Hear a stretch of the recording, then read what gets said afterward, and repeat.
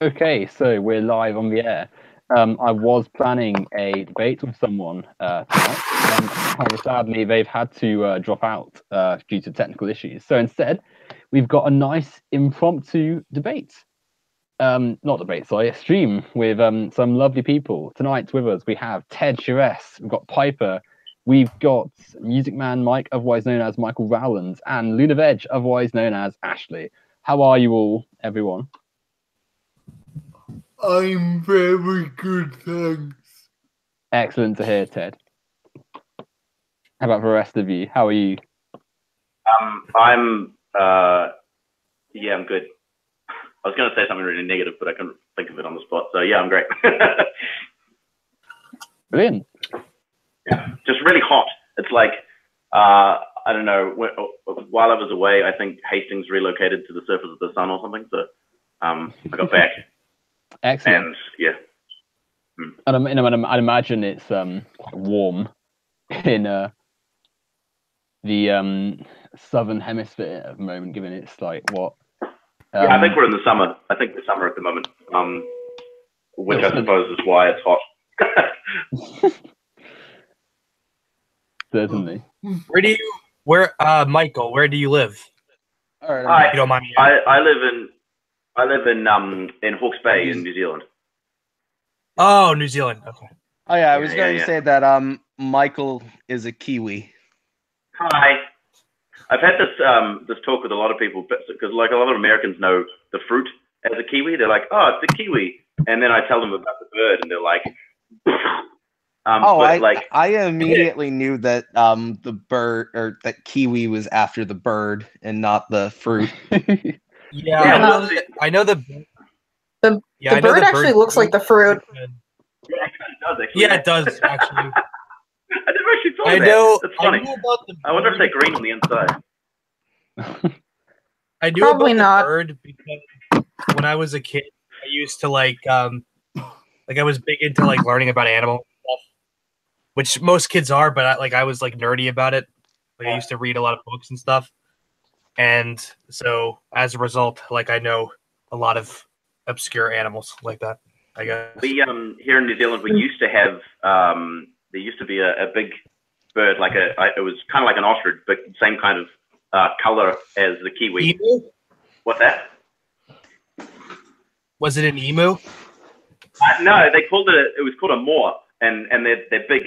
They're extinct now, unfortunately. But so you imagine an ostrich. How big an ostrich is? These things were bigger than that. And then we also used to have a giant eagle that hunted those.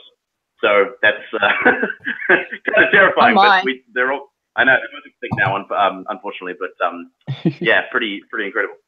And whilst we were talking about the origin of the word Kiwi to describe a New Zealander, two new people joined the live chat. So say hello to Aircraft Sparky and American Anarchist. How are you both? Hi.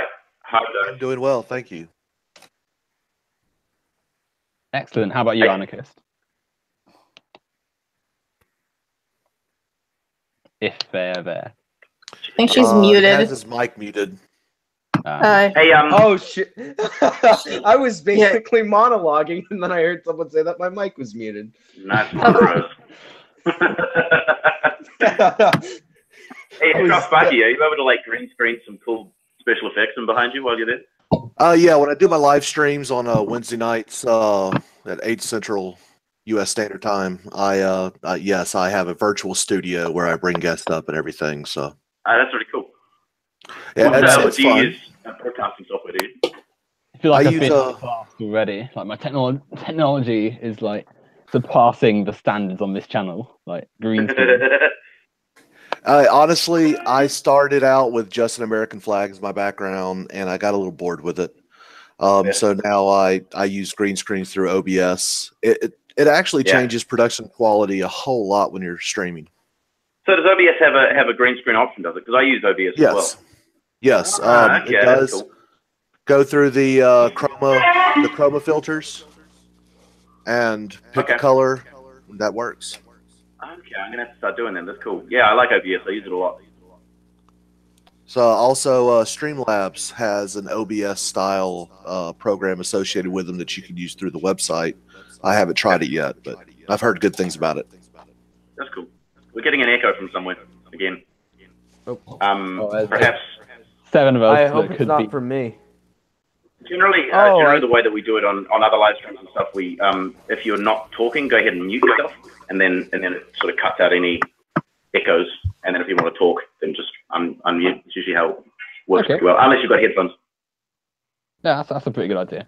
I just have to remember to do it. And we now have our 8th guest, Lonely Wolf.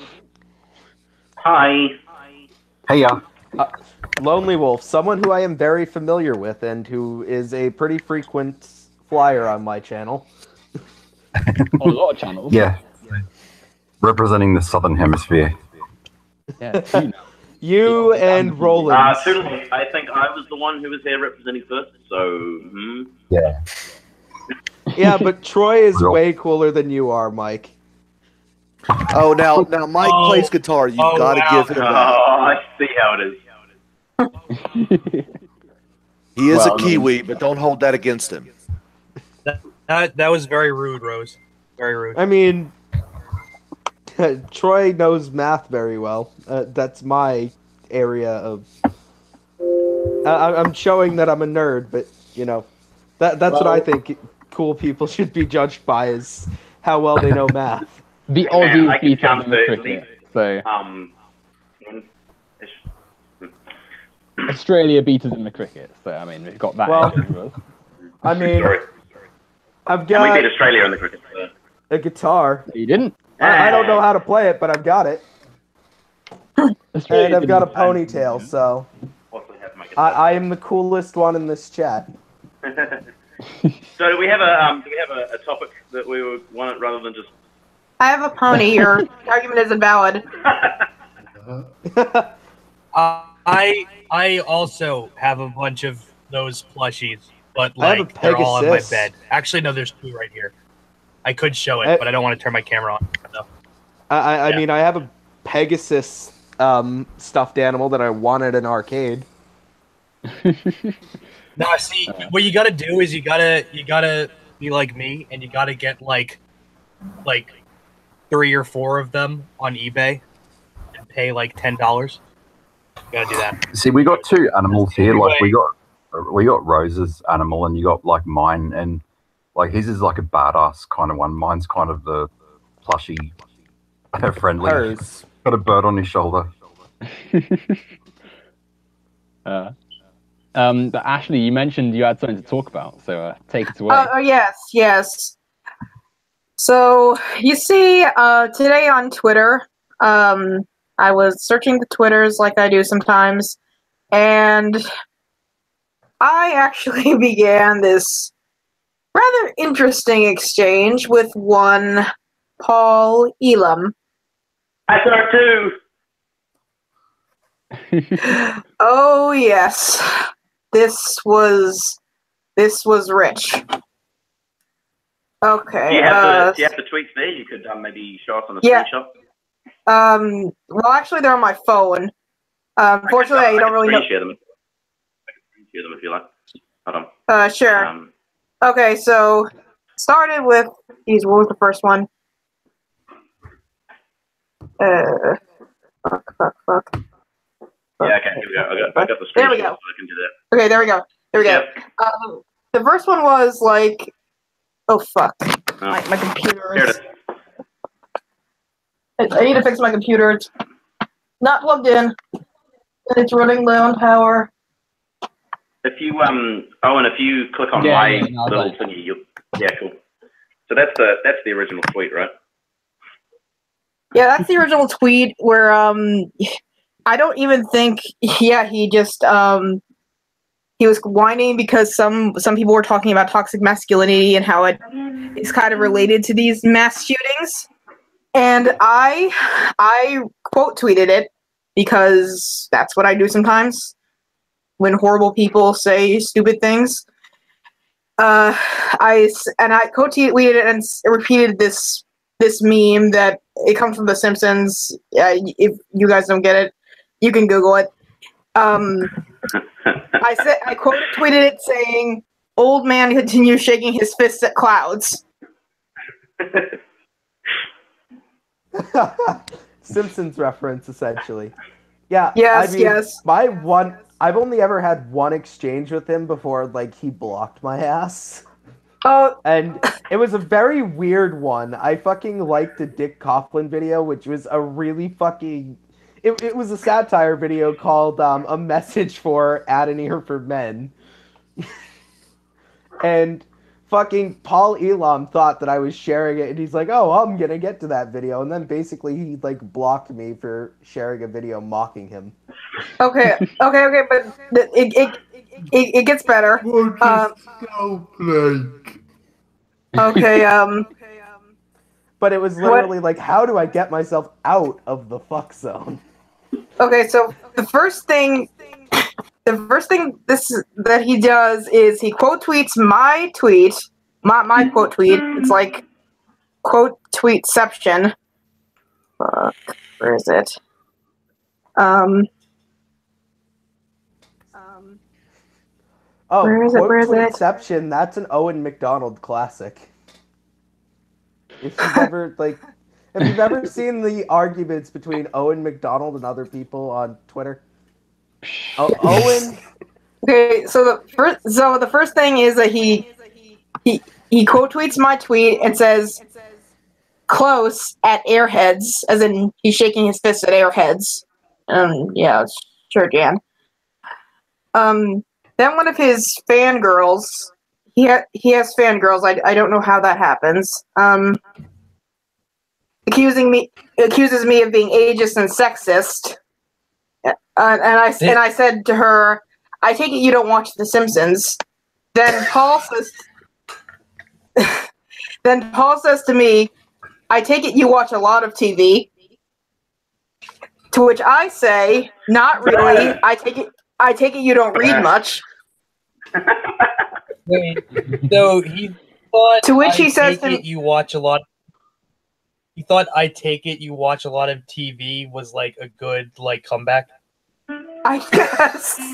Well, I mean, it seems like his implication that he was trying to go for is like, oh, you must watch a lot of TV. You must be very lonely, even though a lot of people watch a lot of TV.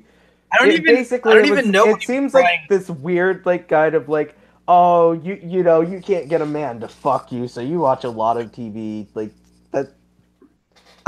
That's what I think was probably I think that it was probably something convoluted like that, knowing Polyland. Something stupid.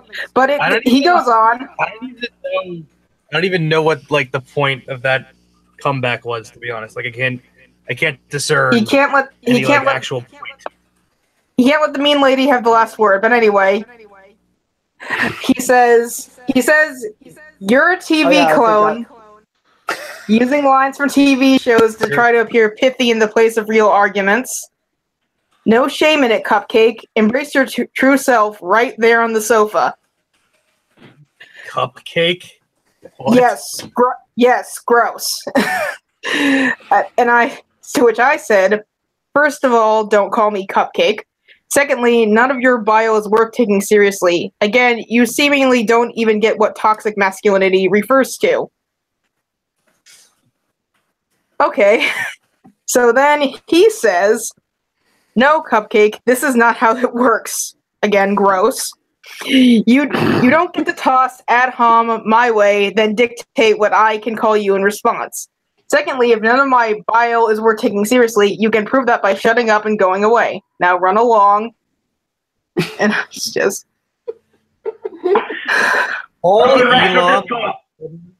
I'm gonna take this shit really personally. Oh yeah, I forgot how mean you were. Rez is like, oh, you're so mean. Yes, I'm so evil because I tell mean people that they're mean, and I'm not particularly gentle about it.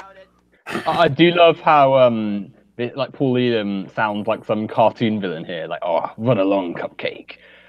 Run along, little girl, run along. It sounds almost like a really cliche D&D session. You just have the villain. I was gonna say was that his tweets, his style of tweeting reminds me of old people on Facebook. He is an old person on Twitter.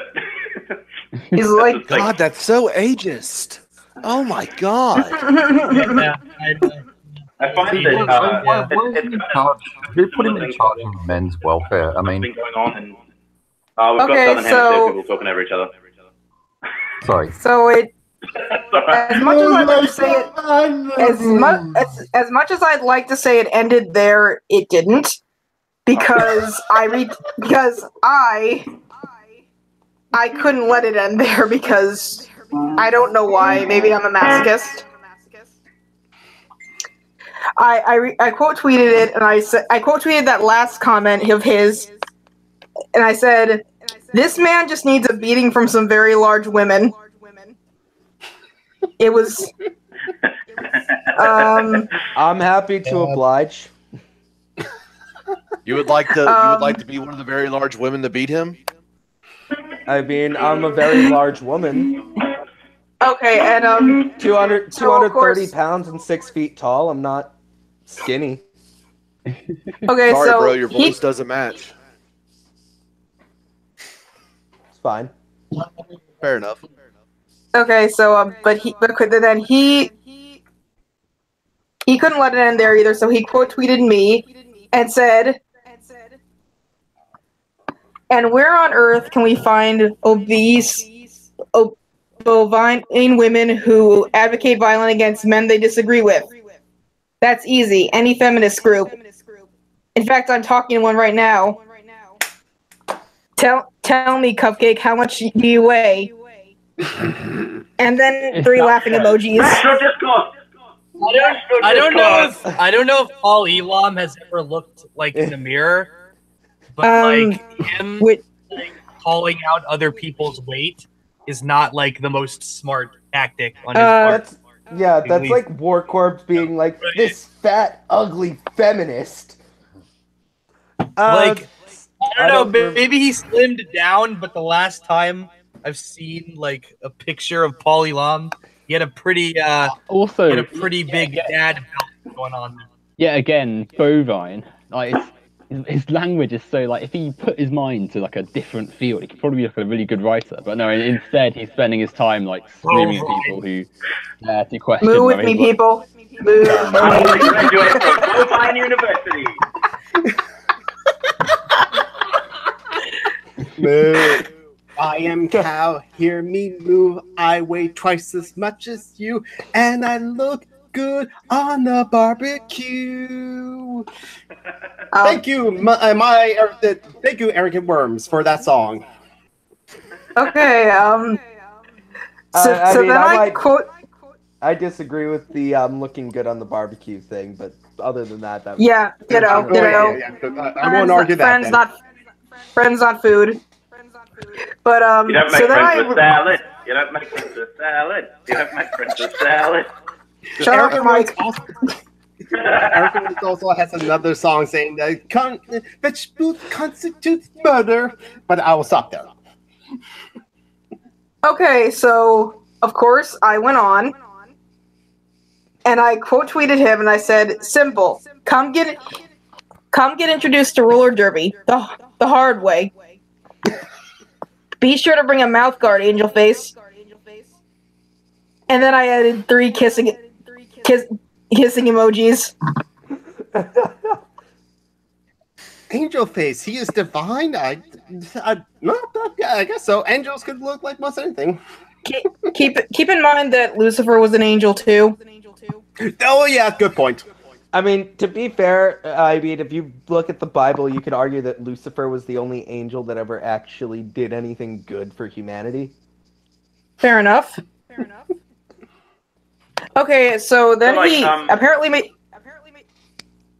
he didn't quote tweet me, but he said to me, he saw an actual picture of my face, and he said, "And woo wee, just saw your pic, a disgusting porker, just like I thought. Tell you what, Cupcake, I'm gonna help you out here. It's It's not the fat, it's the carbs. Okay, fucking, if Polyalam, like, if I had seen that, I'd been like, oh, sweetie, you criticizing people for how they look. If you only knew what irony meant. Yeah, Rose. At this point, the gloves were off, and I was just like, okay, fine, all bets are off. So I quote tweeted that, and I said, I'm a disgusting porker. Yeah, that's so heartbreaking coming from a guy who looks like the creepy neighbor from Home Alone if he actually was a crazy shovel murderer. Maybe don't comment on other people's looks until you lose the windowless van look. Oh, now come on. Let's be fair here, because driving around in a windowless van with free candy and puppy spray painted on the side is a great way to pass time. Do you speak from experience? Well, yes. How do you think I met my daddy? Come on. Oh my god. Oh god. Oh my god, you guys. So I feel went about ahead and that joke. him as well, because I thought that it was kind of stupid that Paulie Alam was calling people bigoted for a bunch of reasons. One of them was the fact that he seemed to think that calling out toxic masculinity makes you bigoted for some reason. I assume the reason is because he doesn't actually know what toxic masculinity refers to. Generally, these kind of people think that it means that all masculinity is toxic, which is wrong. So there was that bit, which I thought was stupid, and then I went ahead and found just easily enough a tweet from Paulie Lum being a misogynistic piece of shit, and the irony of him doing that. And it's also kind of funny because more recently, on Twitter at the moment, the whole Black Panther thing has been a thing, and so all of these white supremacist idiots are complaining about the fact that Black Panther is apparently a black supremacist film because it's got black people in it. No, that isn't why. Now, that isn't why, Mike. To be honest, the reason why is because Wakanda is the alt-right wet dream with dark skin. That's all it is. It's a what now? See, what had happened was Wakanda is the alt-right wet dream. What is the? I haven't seen the movie. So what's the Wakanda? Well, okay, in Wakanda, they do not allow any type of immigrants whatsoever. You can only be black. I mean, essentially, it is an ethno state. So yes, it's an alt-right wet dream, but because the skin is dark, people get a pass. That was what the alt-right were saying. That was what the alt-right were saying. Is that like, it's just I'm not gonna take the alt-right seriously on what the actual thing of the film was, because I'm not getting that from the alt-right. They legitimately twist everything to fit their agenda. So I'd have to watch the film myself to see. It's really interesting. Exactly. The movie itself was interesting. It wasn't bad, but it was interesting. Yeah, it was. I mean, no people were complaining about the film before no spoilers. I haven't seen it either, but like people were complaining about it before it even came out. I'm gonna see it soon. It had a majority of black people, so it's like it looks very pretty. It does look very pretty. It just seems to me people are trying to find problems with the movie. Honestly, I can't wait to see it, and then I also can't wait to see Infinity War. Avengers Infinity War. Yeah. The whole toxic masculinity thing, I'm assuming this is in association with the recent shooting that happened at the school. Yeah. Okay, now this is my question, and okay, I'm not a feminist. I'm not a liberal. I'm a conservative libertarian. Okay, I try to talk to everyone, but my question is, how is that shooting related to toxic masculinity when a dude was too much of, well, not even man enough to really address this shit head on with his fist? He had to engage with a firearm. I mean, really, there's nothing manly about shooting unarmed people. Isn't the use of firearms and violence and a masculine thing? It's the whole. That's kind of the whole point. Isn't it? Well, it's also a sign of weakness. I mean, it takes a bigger man to walk away from things than it does to just and go and kill everything. I mean, this might also just be because the the term toxic masculinity, I feel sometimes just doesn't get explained, and that's kind of what a lot of people like that can like capitalize on. But but basically, the term toxic masculinity, at least how it was originally coined, was meant to refer to more toxic behaviors taught to men, and not implying that there's like something inherently toxic about men, or even that like it's really manly. It was more to talk about like, you know, teaching people that like violence is how you deal with your problems. Well, okay, but so if you look at the violence or bottling it in. If you look at the structure of the like phrase, I mean, like toxic is the adjective and masculinity is the noun. Like with anything, you can put an adjective toxic in front of any noun, and it doesn't mean the noun is now inherently entirely toxic. It just means that this element. So an example of how toxic masculinity relates to mass shooting. If you look at Elliot Rodger, which everyone kind of knows about, right? Elliot Rodger felt entitled to affection and attention from women. That is born out of a toxic aspect of masculinity, and so he took it upon himself to punish people for the fact that he wasn't getting what he felt entitled.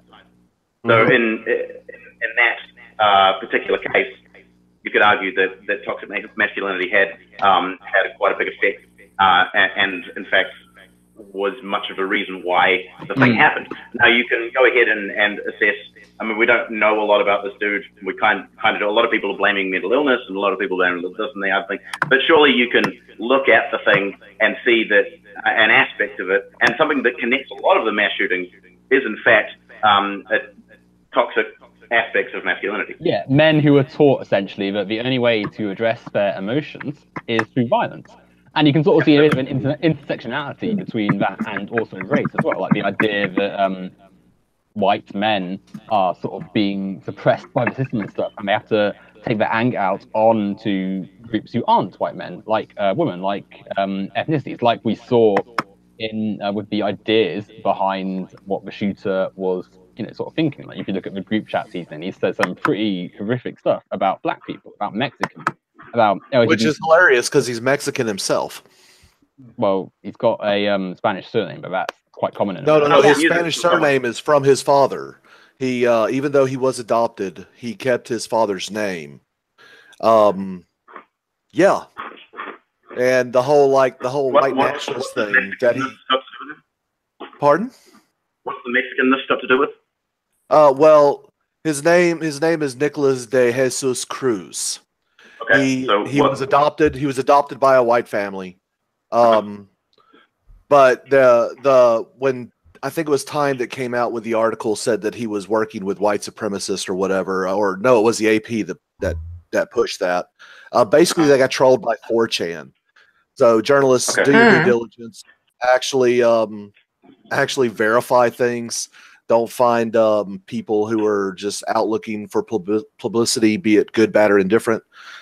So the AP and a lot of news organizations got egg on their face. Now today's narrative is the NRA taught this child how to kill people, do mass murders. Well, no, the NRA gave a $10,000 grant to the JROTC group that he belonged to at the school prior to him being kicked out, expelled from that school. In fact, one of his people on that same rifle team that received some of that money from that grant given to the JROTC basically died trying to protect one of their classmates.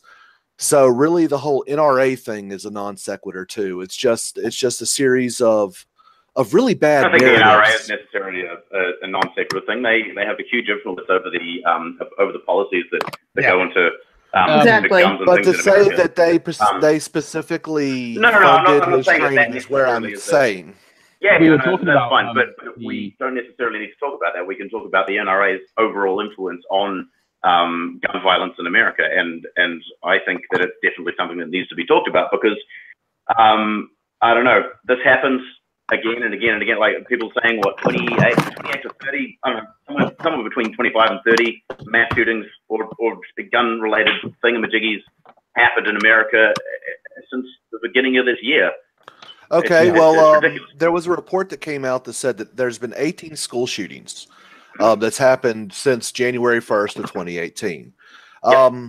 There has been 18 incidences with firearms at school shootings. What people do not know is a lot of these weren't really like, attacks on the school or anything. One was a stray bullet shot off campus, away from campus. Why does that actually does matter. That actually does matter. It's their guns being fired in the vicinity of people. That's bad. Yeah, can I jump in here?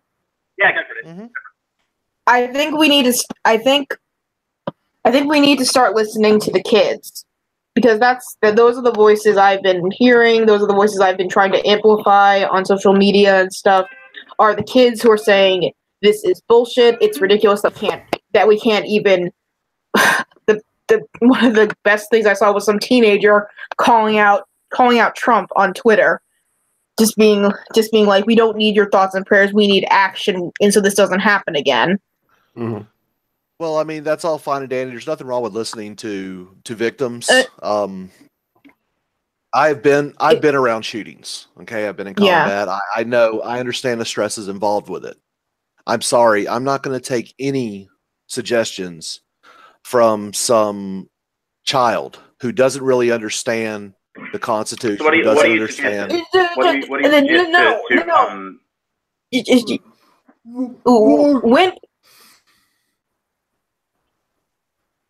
I'd just like to know what you'd suggest that could help. Honestly, reduce mass shootings and gun violence in America. Honestly, yeah, exactly.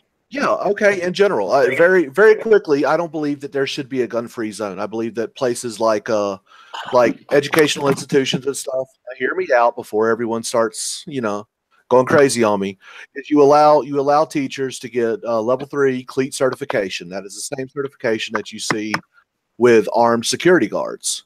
It doesn't take away from their job. It's just in case of an emergency. Hey, they are concealed carry and they can actually fire back. The biggest problem that you see with mass shootings and stuff is police response times. If you have a good guy with a gun, these instances. Good guys with the guns don't stop bad guys with guns. I'm sorry, that's just. We don't need these empty platitudes. We need action. Well, that is action. Yesterday. It's now is not an action. The whole idea of trying to take away the Constitution that the United States was built on is not an action. That's actually tyranny. No, stop. It's not about tyranny. It's not about my own position on gun control and arms is complicated. I'm not all like, let's get rid of all the guns ever and like let's not allow guns for self-defense. I'm not in that camp at all. Well, and that's fine, but I'm talking about common sense things. Some people are like, can I respond to good guy versus bad guy with guns thing, please, first before we move on? Okay. Can we hear is it okay if we hear Ted as well? Because I think he's saying something. Was he trying to? Sorry, I totally missed that. Do you want to talk, Ted? Go for it. I just wanted to say, why could anyone justify having firearms in schools? Exactly. Yeah, I agree. Like I was about to add on that is the whole having like a good guy does not stop a bad guy with a gun. And the example that I was going to give is Chris Kyle, the American sniper guy. Him and a friend were driving another friend to a driving range because he had PTSD and they wanted to try and help with PTSD. And they were both shot and killed, even though they both had guns and they were trained military men with guns. If those two guys can't stop a bad guy with guns, I mean, introducing more guns to the situation doesn't stop it. I think that's part of the problem with this mass shooting anyway, a part of the gun culture. And I don't know if like adding more guns to the situation would dissuade the gun culture problem that we have in America. That's one of the facets that I think we as a country just has to combat and confront and acknowledge that we have a gun culture problem. Just quickly before everyone starts, just quickly. Seeing as we all want to sort of say stuff, I think I'm going to like write down the order everyone wants to like say things in, so that we're not all like cutting each other off and stuff. So Okay. I'll jot down who wants to. So does anyone have anything to say like right now? And I'll like write down. Yeah. Can I say a couple things? So we'll go aircraft, Sparky. Then who after Sparky? Piper, I think, wants to say something. Piper, Ashley, I want to say, I think. No, I don't have anything else to say about this topic. Okay, so it's just Sparky and Piper then, yeah? I'll say more things. Oh, and lots to say. I might have a few words, but I don't have much to say.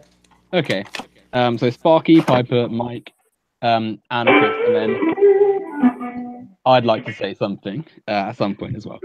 And then we'll move on. So, Sparky, take it away. Okay, well, see, here's the problem that I have. I don't agree with gun-free zones because gun-free zones just make a soft target. As prior military, as a vet, who's someone who's been in combat zones, I know that areas that are declared gun-free, that are sans weapons, sans defense, they're nothing but a soft target looking to be shot at. Most of these people who do these quote-unquote mass shootings are themselves cowards and are honestly looking to inflict as much damage until the police respond and eventually take them out. Yes, they may know that they are going to die doing the deal, but they also have that slight glimmer of hope that they're going to be able to leave prior to the time police respond. Average response time of police in the United States of America is 11 minutes. Considering that the police are a reactionary force and we do not want to take them beyond that, we do not want them as a preventative force. We want them to be a reactionary force. That way they don't infringe on the liberties of the American citizen. That you would want to take away the soft target. So what you would do is you would allow teachers to volunteer for a program for level 3 cleat certification where they can carry a gun and defend their students if the problem arises. Now, it's not saying, oh, more guns is the answer. No, I'm talking about proper training, maybe a little bit more money for those teachers and stuff, but also a means to defend the students. I don't think there's anything wrong with that, and you don't have to hire more people, thus creating more positions for benefits that need to be filled, costing the state even more money. So you just raise the pay of these teachers up who volunteer for this because they're taking on an additional duty. And, you know, it may not solve the problem, but it would be at least a deterrent because people don't go in shooting up police stations because they know that it's a non-starter. They're going to end, and they're going to end quick. You know, and that's not what they want. So if you make it to where there's deterrence, because that's really what guns are really good at, is to be used as a tool for deterrence. If someone steps into my house, people know everywhere that I move, I have guns. And people do not break into my house because they have seen those guns, and that is a deterrent. I really hope I never have to use my weapon in defense of my family, you know, or any other person. I've had to do it in war, and it's not a fun thing. But all at the same time, deterrence. What keeps honest people honest? Okay, think about this for a moment. You have locks on your door. That lock doesn't really stop a criminal. Your windows don't stop a criminal. That stops honest people. So if you really believe that taking away guns from everyone is the answer, then I have this challenge to you. Leave your windows open and your door open at all times, even when you leave the house. Put a little note on front stating, hey, please don't rob me. Thanks. Have a nice day, and see how long your stuff exists or if your family is safe under those conditions. Honestly, there are some shit people in this world. Not all of them. Hashtag there's a lot of great people in this world, but there's also a lot of shit people. And it's deterrence for the shit people is what we need. My opinion. Okay, so I believe it was Piper after Sparky. And if you want to say stuff in relation to that. Yeah. Can you hear me? Yes. Oh, yeah. Piper, we can hear you. Sorry. Yeah. Okay. So there are a few things that I wanted to say because there's kind of a lot to address in that. Now I do want to say off the bat that I am not for gun control. I don't, even when people, pitch the idea of quote unquote common sense background checks, I have arguments against that. I don't necessarily agree with that. So I will say that, but I'm also not of the mind that simply giving a bunch of good guys guns is going to stop the quote unquote bad guys. And that's because, it's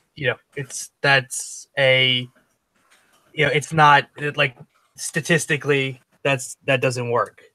So when people have guns and something like a mass shooting happens, then and they have the opportunity to take the person who's doing the mass shooting out.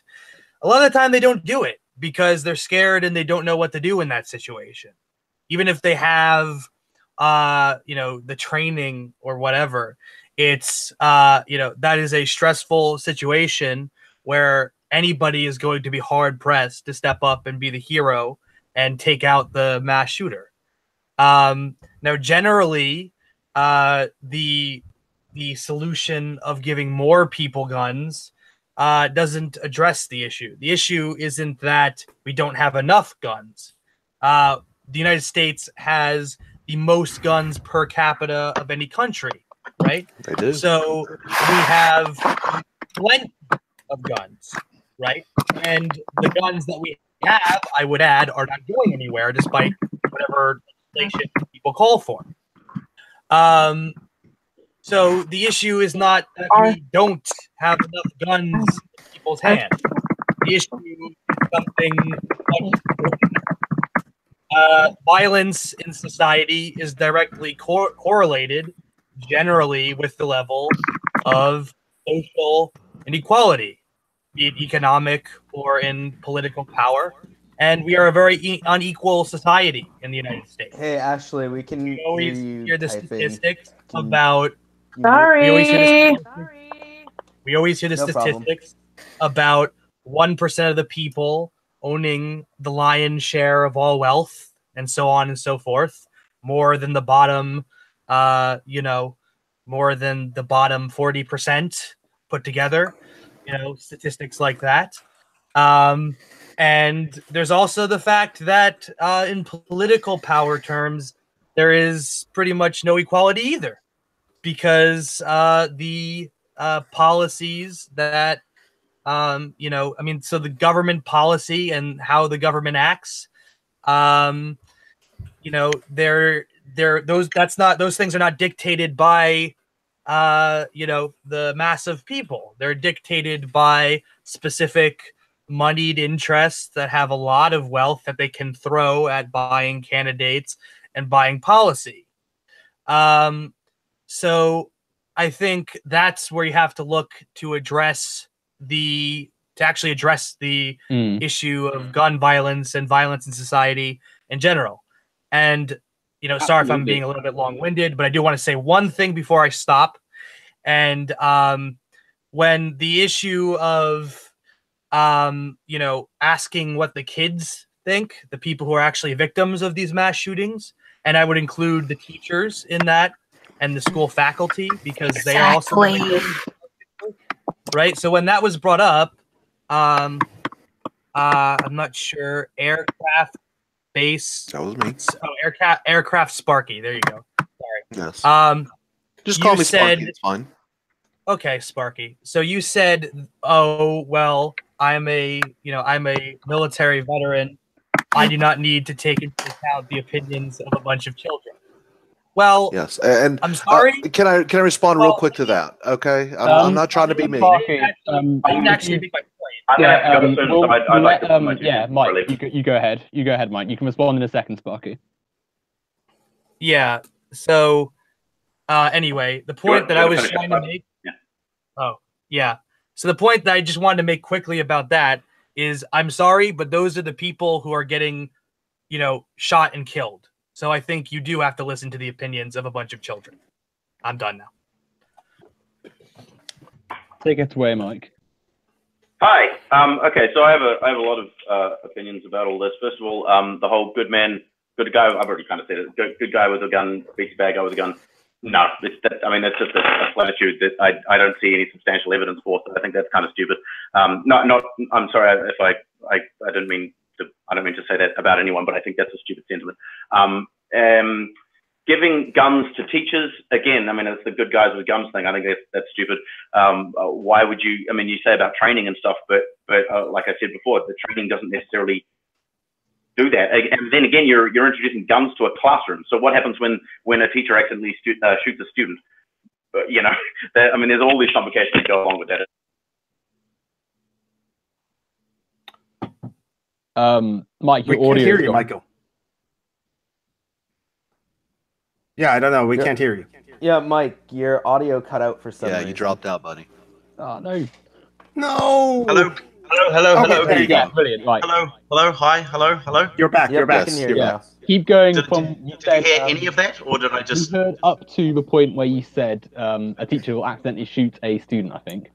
Okay. Yeah. So that thing. The gun-free zones being a target for stuff. New Zealand and Australia are both gun-free, and we don't have any mass shootings. And I know people say like, oh, well, they're different countries, such and such. I'm not saying my opinion isn't that we should get rid of all the guns or that you should get rid of all the guns. To begin with, I think that there needs to be some common sense regulations, though, because currently it's just like, nope, we're not going to do anything. We're not going to solve any problems. We're just going to keep doing the same thing over and over and over again. I think there needs to be some common sense regulation. The whole idea that going against the Constitution is going against the God-given right of the American people, I think that's stupid as well. There are amendments in the Constitution. The Constitution can be amended because it's been 200 years since the Constitution was written. Guns have changed. The gun laws need to change. And the other thing that I was going to say was guns as deterrence. Again, I live in a house. We don't have any guns.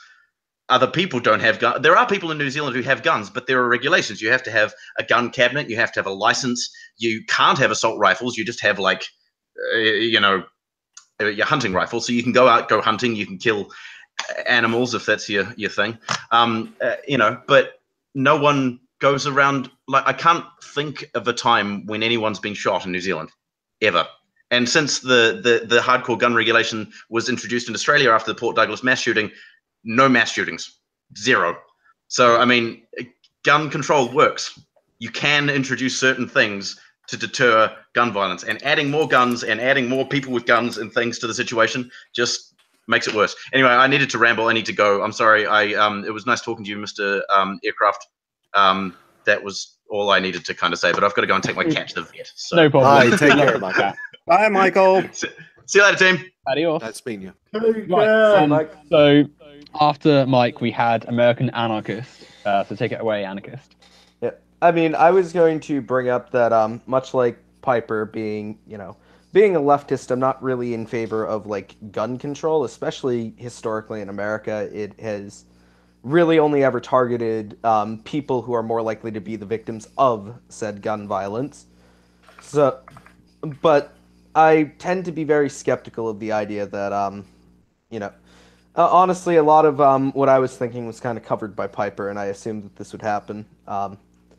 But, I'm very skeptical of the idea that just introducing more guns or introducing more trained people with guns will help in the long run. And I think that there are some underlying problems not really related to the guns themselves. Like, I don't think taking away the guns is going to deal with the root problem either. I think that the root problems have to do with stuff like, social alienation and, I feel that we teach a lot of people, teaching people that they might be more like entitled to specific things socially, and then they come into the real world and they realize that that isn't actually the case, and also, like I said, social alienation, I think, is really a big deal, and that's something that we definitely need to learn how to,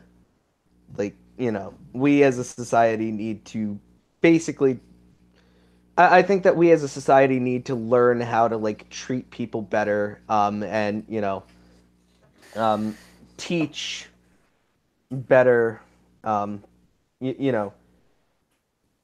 basically teach people some more, empathy? I'm trying to think of the word for it, but, Just, I think that it's more of a radical. I think a radical change in society. You know, I think this coincides with stuff like capitalism and stuff like. Yeah. You know, I think that radical change in the system is what needs to happen, and it's not even really related to the guns, but more. But I think it's it's much more of a social problem. I think that's what's really the root of these mass shootings. Yeah. And see, I'll agree with you. I will so agree with you right there. You can have say your piece in a second. Just it's next. It's some random geek. So it's getting for everyone. No problem. So there's one thing I haven't brought up. I don't think has been brought up. Okay, the libertarian idea of like just give more people guns and properly train them and something like that in case of like a mass shooting. Okay, but the problem is that if you got a bad guy with a gun starts shooting someone, and then you have a good guy with a gun start shooting at that guy, or other good guys thinking I'll be the good guy start shooting the gun, then you got the problems like who do know where the logistical problem of who shot what at what time, where the bullets hit, and there also the potential of collateral damage of trying to be a hero with be the good guy with the gun. So that's why I have a problem with that idea of like give more people guns or give her the gun-free zone and stuff like that. And I have my complicated views on guns. In my opinion, it would be great if like we can get rid of guns, but I know that that's unrealistic in this country. Unfortunately, it's the reality of the world that people have guns and people feel entitled to have the guns and stuff like that. Okay, and there's definitely arguments that for people who are marginalized do or feel more disempowered that the guns good safety for them. And yeah, so I'm not going to be advocating for get rid of all guns, but at least like some legislation against AR-15s. Why do we need? You don't need a semi-automatic rifle to do hunting. People can hunt. I have no problem with that. So people can have hunting rifles and stuff like that. But AR-15s, I don't see the point of that and stuff like that. So yeah, and yeah, mental illness is not the subject either. And if people are serious about the mental illness, it should be free and available to anyone in this country and easily be accessible for anyone. So that if mental health problems is the problem, I'm not saying it is, if that is the problem, then people can easily get mental health resources to possibly help in that regard. So that's some of my things, and I'll let the next person go. Okay. So just quickly, Ted, Wolf, or Ashley, if you want to respond before I say something, because you didn't say initially that you wanted to say anything, but I just want to check to make sure. Yeah, Ted. My bit's really quick. Am I gonna get on screen? You're on screen now. Yeah. I wasn't on my screen, but I'll just go anyway. The more guns argument, the other trouble is the more guns there are, the more psychological pressure everyone's under. Like, even the good guys in inverted commas, something's gonna go wrong. People are gonna make a mistake when there's that many guns involved. So I think that's another reason why the good guys should have guns argument falls flat. Yeah, I agree. No, exactly. And Wolf, you were going to say something as well? Yeah, I agree with what Rose said. There's a big issue when it comes to alienation, and some people are bringing out mental illness. And it is a thing that's a problem that's on Twitter when we bring it up, because that's very alienating to people with, the regular type of diseases like, depression, anxiety, all those type of things. Like,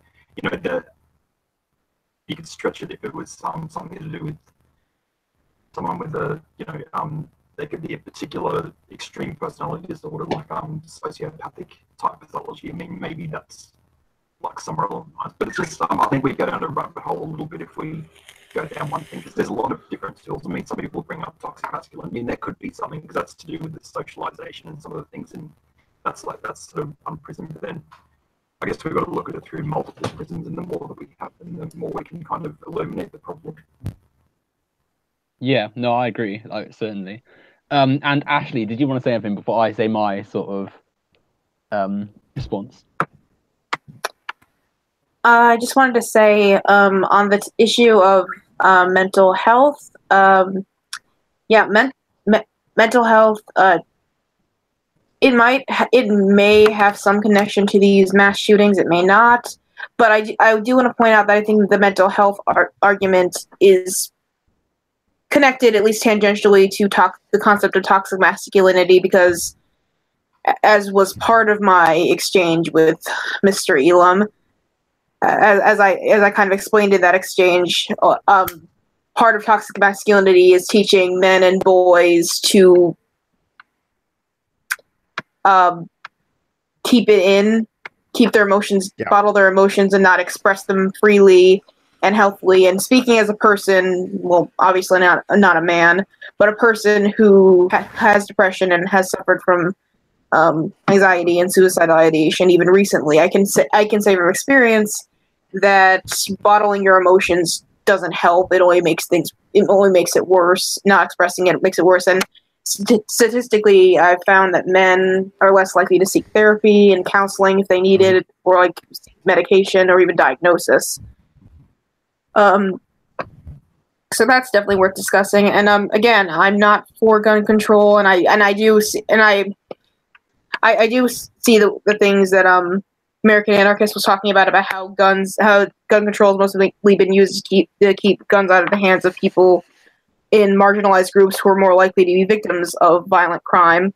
In fact, I've on my public Facebook page, I've shared stories of LGBTQ plus gun rights groups. So, like, I'm not anti-gun totally, but I do think these are I believe Lonely Wolf said this. I agree that we should be listening to. I'm going to reiterate. We should be listening to the kids, because they're the victims. They were there.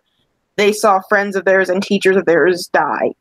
So yes, you don't just say you're a kid. Who cares what you think? It's like, because they matter. Agreed. Okay. Thank you, Ashley. And now I get to say my bit after all of you have gone. Right. So fundamentally, I think that with the ideas about guns, we need to be addressing more than just the guns themselves, but the culture that they exist in. So, like Anarchist and Piper said, and Ashley and Wolf touched on, you need to be looking at the fact that we live in a society. Just gonna say, Owen, you can call me Rose. Oh, in fact, Troy already has. Okay, then. Yeah, well, like Rose and Piper. Sorry. Yeah, so like Rose and Piper were saying, we live in a society, or in America, there's a society that has deep systemic problems. So, like they said, if you just put a gun control law in, like, that's not going to address the people who are largely doing these shootings, but rather be an excuse for the police to go into predominantly black communities and really ramp up the oppression on them. It's going to be an excuse for the police to crack down on targeted individuals to, continue the systemic oppression of the state onto the people, in the name of capitalism and stuff. So, you need to be observing the societal factors that contribute to the problems, like toxic masculinity, as you mentioned, Ashley, and like the problems with regulation that we're seeing, where it's not really doing a very good job of making things better. But with that, you obviously got to analyze that guns themselves, just adding more of them, isn't really a very good idea, because, like Ted was saying, the idea that you can just throw in, all this training and all these extra guns and firearms into places isn't going to help anything. What if someone makes a mistake due to the added pressure of there being guns everywhere? what if something goes wrong? And that goes on wrong all the time. I'm sure we've all seen videos of accidental like shootings and stuff. Like I remember a pretty horrific one of like a young girl fully like firing a automated weapon into their gun instructor. Like if that happened in a controlled environment, like a gun range, then what do you think is going to happen in an environment with loads of children who, many of whom, like they're wild, like crazy things, like young kids. It takes a lot of lots of people don't understand how much effort goes into teaching a class full of children. Like it's hard enough getting them to sit down and concentrate. Imagine having like a gun. Some kids, they'll be throwing pens around and like being a nuisance with anything they can get their hands on. Imagine if like one busy morning a gun's just left out, or it's left in a place that can be accessed by the kids, and that's going to happen at some point because teachers, like, they're not always going to be 100% on the ball. So to take isolated incidents and say, we need to do X, Y, Z without thinking about the wider societal context is futile, in my opinion, because we need to really understand that in our capitalist society, there's more problems than just one select field. And we can't understand the problems with gun culture in America without understanding the problems of capitalism on top of that and with masculinity on top of that. So, to conclude, I think Piper and Rose had it right by saying that we need to, rather than saying, we need gun control, we need to be saying we need to address the core problems with American society and with society at large, which is, in my and many others' opinion, capitalism. And the way we sort of engage ourselves within this system and how it manifests in atrocities like mass shootings. And I will let Sparky finally get to reply to the like 8 or so people who've said stuff to him now. Okay. And sorry if I accidentally broke into anyone. First of all, American Anarchist Rose touched on something that actually is one of my big talking points. It's cultural. It is more of a cultural issue than it is truly a gun issue. What is acceptable today versus what was acceptable 20, 30 years ago have completely changed. I remember when I was going to school, we had a couple drive-bys, and after a while, people actually thought that it was okay. It was actually glorified by the media and such. So we're really looking at the breakdown of the Western culture as I see it. You see people glorifying these acts of violence when it doesn't really need to be. The mental health issue is actually something I am concerned with because mental health is on the decline of mental health is on the rise in the Western world. I don't know if I could blame capitalism. I don't really understand the tie between capitalism and mental health and all this other stuff. But hey, I'm sure I'll get to hear more of that down the road. Here is a hard fact: 11.6 people per 100,000 are killed in America by cars in auto accidents, where only 4.8 per 100,000 people are killed by guns. It is amazing that if a suicide bomber blows himself up in a crowded field, we blame the bomber and not the bomb. If a drunk driver plows through people, we blame the driver and not the car. Yet if someone pulls a trigger on a gun, for some reason, people want to blame an inanimate object. It makes no sense. Ted, I do agree with you, my man. The problem with more guns is that there is a chance for more confusion. Addressing the deal about training. When it comes to training, how do you think the military actually does all their maneuvers? They train until it becomes second nature. People who are in armed professions, that's what they do in their free time just for fun because they don't want to make those mistakes. So, I mean, it would take an actual effort by the teachers if they were, to become concealed carry, class 3, cleat certified, which class 3 certification means that they would be able to conceal carry as well as carry non-lethal weapons such as tasers and stuff. Not everything has to be responded to with a bullet. And the reason why I say that I don't want to allow children to set policy, okay, I have no problem listening to them and their concerns, but however, children don't understand enough about the law to really enact policy decisions. It's nothing against their experiences, but if they don't even have the basic knowledge to comprehend why some of these ideas won't work, really you can't take their ideas that seriously. It's just it's a basic knowledge. It's a knowledge gap is really all it is. It's nothing against them. It's just they don't have the life experiences. I have been in combat. I've seen the chaos of war, and it is scary. But with proper training, you can get through it. It is not just guns that mass killings happen with. Saturday in China, 33 was killed by a knifeman. One guy, one knife, lots dead. So really, with proper training, almost anything can be extremely deadly to many people at the same time. I'm not sitting there going, oh, well, they're the same, because they're not. Let's be honest. This kid was trained on how to use the weapon. I have no problem with that. I believe that children should be taught on proper, safe use of firearms. But this person took that knowledge and bastardized it by pulling the fire alarm inside of a school, forcing people to leave a school, which gave him a nice kill window, and he shot people. This person, I believe, does have some mental deficiencies, although there's really no record that has been 100% proven, still waiting on the police records. Yes, there is a problem in America. I believe it's mostly cultural. I believe that many people here will agree that there is a cultural problem in America. I would actually say that it's kind of an umbrella thing going on in the West.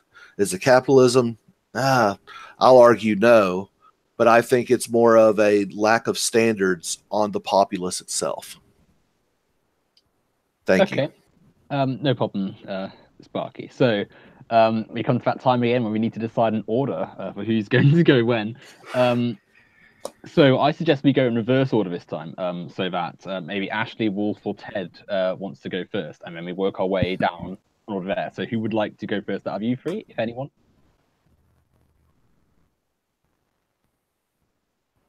Well, if no one's picking it up, I'd like to say something. Okay, so firstly, you, Geek, then after Geek, who would like to go?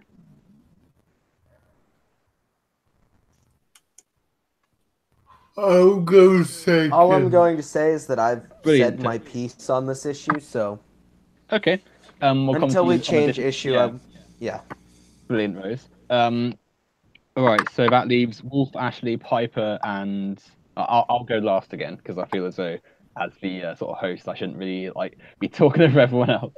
I really don't have... Actually, I really don't have anything else to say on this issue. I said what I needed to. Brilliant. Okay. Thanks, Ashley. So now it's just Wolf and Piper. You two the same as... Yep. I'll be short and sweet.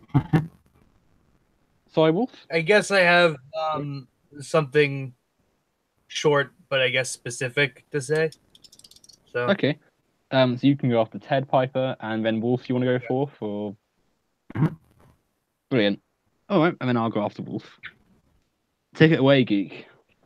Okay, so yes, it's true that a lot of people do die and get injured by cars, but that's kind of a necessity. We use that more than just harming people. So that's one point to that. And while guns, you could use it for protection. So, but I don't know. It's just I feel like the use of the gun is compared to the use of the car is just not equivalent. So I don't think we can compare to stats of the harm that's done by cars to harm that's done by guns.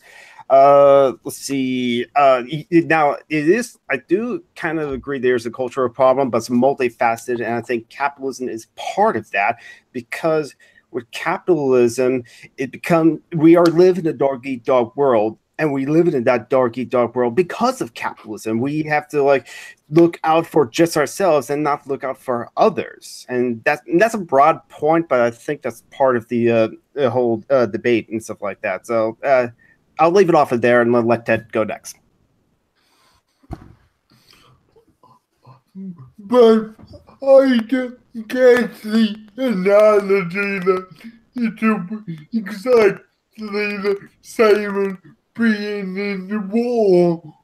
Soldiers in the war, they're there for combat. That is the one purpose. Where someone in the classroom they're not meant to kill bodies. That should only be an extraordinary, awful scenario. And they can never be trained for that in the same way a soldier can, if that makes sense. It does, actually. It does make a lot of sense. Good point, Ted. Brilliant, yeah. Piper, you said you had a succinct point. Yeah. This has to do with the listening to children thing. I don't know necessarily what you mean by children setting policy. I do think that children, since they, do not have the rounded experience that adults have. I mean, obviously everyone thinks that there are things that children should not be allowed to do that adults can do because they are more experienced. They have their brains are developed fuller, etc. Right? So I get that point, but I don't. But I will say that that it's not that doesn't mean that children, when you're setting policies that specifically affect them, that they should just be they should just passively adhere to those policies, right? I think that's totally wrong. I think as human beings, they have the basic right to have some input into the policies that affect them. And if people want to object with the idea that children are too stupid to have any input, well, I would say that that's not true. That's because, and I would say that that's because there are different models of schooling that, different models of schooling that we don't use in general in, the West or really anywhere else, that are actually based on the input of the children that go to the school, and where they make a lion's share of the decisions, even about, let's say, discipline. That model is called free schooling, or democratic schooling, and that does exist. There's a democratic school in Britain. I don't remember the name of it, but so that model actually gives these children a say in the policies of the school, and it runs, it runs just as smoothly as anything else. So I think the idea that, children are, not saying anyone necessarily said this, but children are stupid, therefore they should have no input. I think that's wrong. I think they actually can and should have a great deal of input. Brilliant. So I believe it was Wolf next. Yep.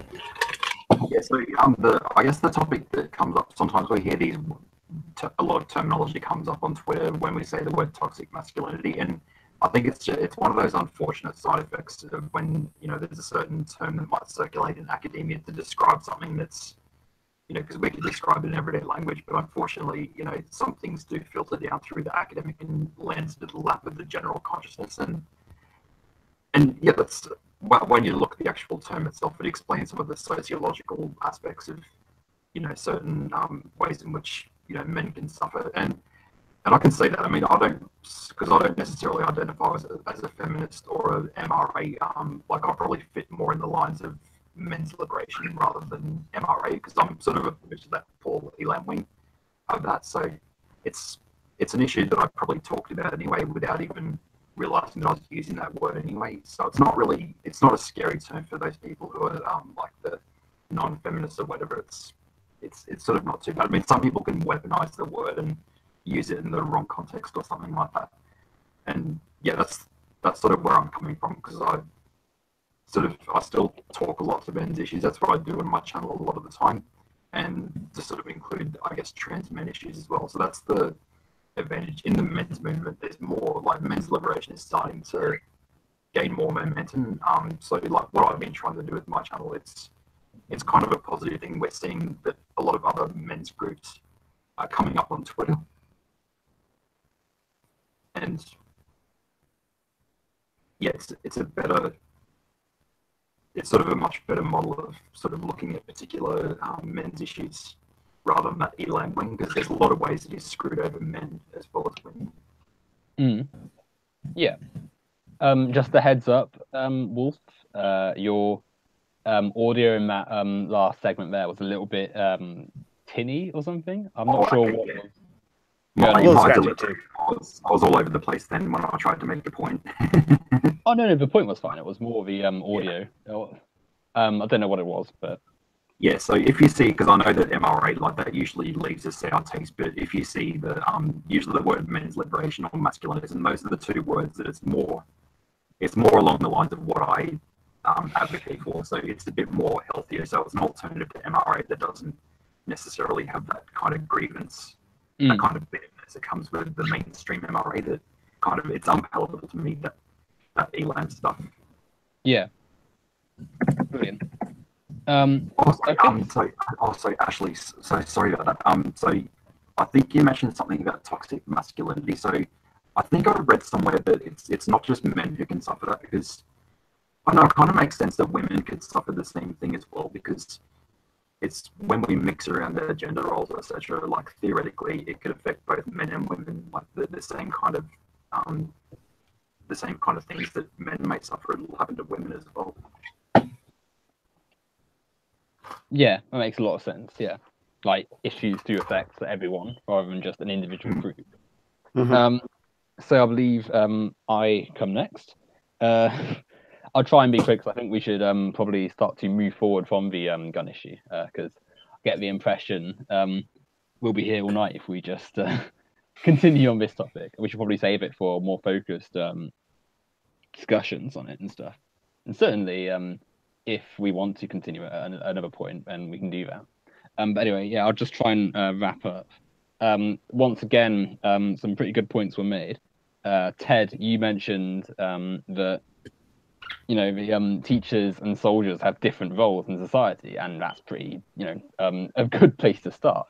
Like the idea of just having people just suddenly take on entire new training courses away from their specialized field to spend time learning how to fire a gun for this potential threat is not only really harmful to both to their profession, like they're diverting time away from doing what they should be doing for help their job, to a subject they shouldn't really have to do in the first place. We want to be in a position where we're saying, how can we stop the problem, rather than saying, how are we going to place a plaster over the problem? Like, we don't want to be sort of addressing the ways we can make teachers stop the attack from being as deadly. We want to be saying, no, we want the attacks to stop. So let's think about how we're going to do that. So it's more, prevention is better than cure. Then you said, Piper, with about kids and stuff, and I think that it's silly to interpret this as, we want kids to literally be making our decisions for the country and stuff. The point that you are making, and which I agree with, is that they have they've got to be considered in the decisions of the nation, because they have autonomy as people. They're human beings. So the fact that people are going into schools and like shooting up the entire place and killing people who are just starting life is abhorrent, and shows fundamental problems in society, especially as it's been going on for decades now. Because there are people who survived Columbine, and now, instead of seeing real change in society, they're instead seeing another generation go through the same stuff and lose people who could have lived amazing lives and lost their right to life because of someone with a gun.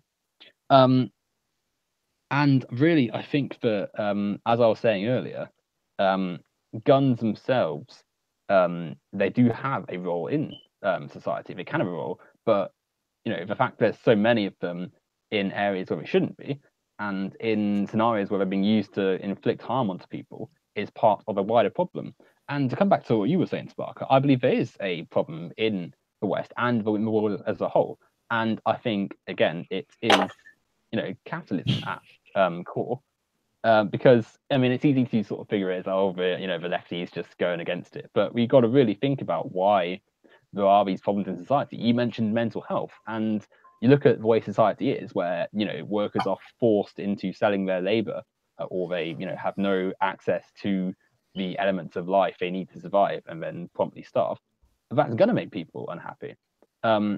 We look at the way we're a toxic masculinity. We're taught about men and women, the way society conditions us to view the world, the air of entitlement some men have.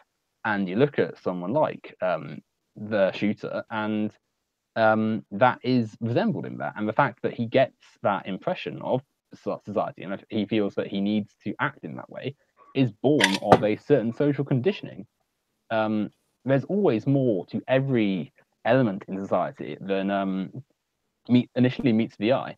And to suggest that you can just compare one stat to another. So you mentioned deaths per car and deaths per guns per 100,000 people. I find that to be a little bit almost naive, really, because like Geek said, cars are used more frequently. And again, even that you can apply to capitalist critique, because you could say that, oh well, if there weren't if society was run by everyone, you could have a transport system that benefits everyone, rather than just everyone having their own car and doing what they want with it, and thus being forced to sort of go from place. Like you look at the work system, where you have to sell your labor hours, but you're gonna have to drive to work, so you might be in a rush because you don't want to be late, and promptly you're gonna take risks, which leads to deaths. You look at the number of people who get sidetracked in their car, either on their phone or by smoking or by doing anything really, and causing crashes that way. You look at the way cars are built, where lots of developers and producers, they want to build cars as cheaply as possible to maximize profits. So suddenly their cars aren't as safe and are more likely to break down or crash or be unsafe on the road, and thus cause more accidents. There's always more to every single facet of society that we can attribute to the conditions placed upon it. So to draw us back to guns, whilst the gun rate, the gun deaths per 100,000 people may be lower than other things, the fact that stuff as horrific as a load of kids being shot up in a school is happening so frequently in America is something that needs to be discussed, and it's a part of a wider issue with culture in America and under capitalism. And I want to sort of move on from this sort of point, though I feel as though we all have more to say. I don't know if you wanted to say anything briefly, Sparky, but if you could try and keep it relatively concise, I suppose. Before we end the point, I just want to say one thing. I swear, officer, I was not smoking any weed. You said smoking in the car, so that just immediately came to my head.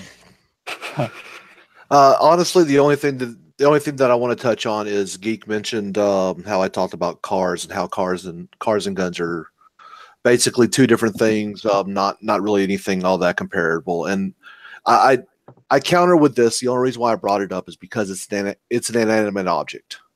Okay, there's actually more guns in America than there are vehicles, and yet vehicles attribute to way more deaths per 100,000.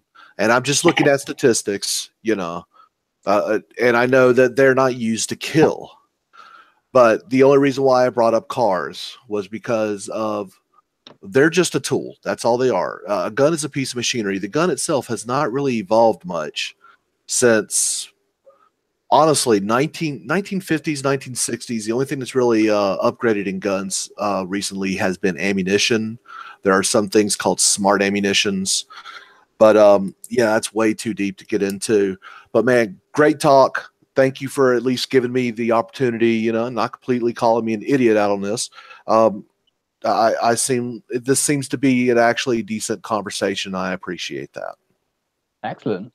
You sound like you're about to go, Sparky. Oh no. Just okay, honestly, the civility of this honestly kind of surprised me.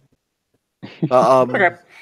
And I'm just being honest. I'm not putting any. I've done streams with Lonely Wolf.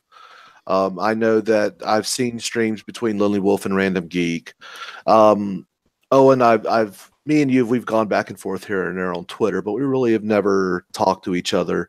I haven't had the pleasure of being in a room with Ted or American Anarchist. And I'm sorry. I know I'm leaving Piper, and I'm leaving someone else out. Ted. Ashley.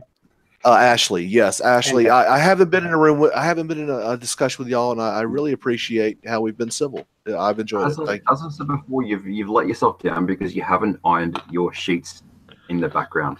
But when I throw up the green screen stuff, it looks amazing. So it's non sequitur, bro. Well, indeed, civility and pleasantness is what I intend, hopefully, on these streams. Did anyone else want to kickstart the new topic or the new area of discussion? I'm not sure how much of a topic could be made out of this, but you know, I discovered something today, or I discovered that it was a big thing today. I did find a few examples of it a couple days before, but Google Nestor Machno is a thing, and I think that's pretty interesting. Oh, Google what? You know, about that. Nestor Machno, Ukraine 1918, I think. Yeah, you know, free territory of Ukraine. Let me explain. Piper knows much more about it than I do, but this is my this is the topic that I'm obsessed with. So, Nestor Machno was a Ukrainian anarchist. He was born in a village called Halepoli, and he was born into a peasant background. He worked on the land of big landlords in Ukraine. This was before the Russian Revolution, so there was still a lot of kind of peasantry in the country, and big landlords who exploited that peasantry. So he worked on the land of those landlords, and he also worked as an industrial worker for a period of time in a factory in Ukraine. And he got involved with anarchism as a political movement. His first involvement with anarchism as a political movement was with a group of anarchists who would steal things from wealthy individuals and give them away to poor individuals. And for this activity, he was thrown in jail, and he lived a pretty bitter existence in jail. He was left in solitary and freezing temperatures. He had to eat rodents to survive. And while in jail, he met someone who actually, wrote a very long book about Nestor Machno and the things that he did in Ukraine, called Peter Arshinov. And Peter Arshinov was much better kind of intellectually trained in anarchism. He knew the theorists of anarchism better and the theory of it better. And he kind of was Machno's mentor in kind of anarchist thought. And he taught, Machno, the anarchist theory that he knew. And then once the Russian Revolution happens, a bunch of, it spreads to Ukraine, the jails are destroyed, and the prisoners are set free. And then, as such, Machno, escapes. Machno and Peter Arshinov escape. Machno goes back to his hometown of Halepol. And then within the Russian Revolution that had reached to Ukraine, he starts to organize, an army of peasants.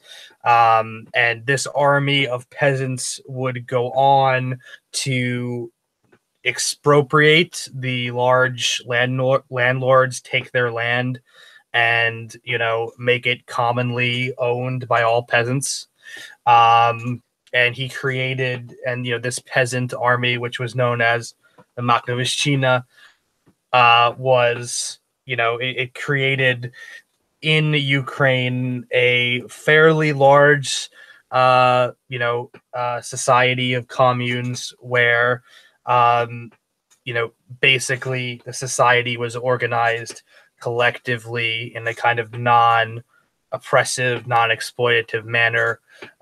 People generally had equal power. This may be this may sound ideological as an explanation, but it's my reading of it. So, and as such, he kind of created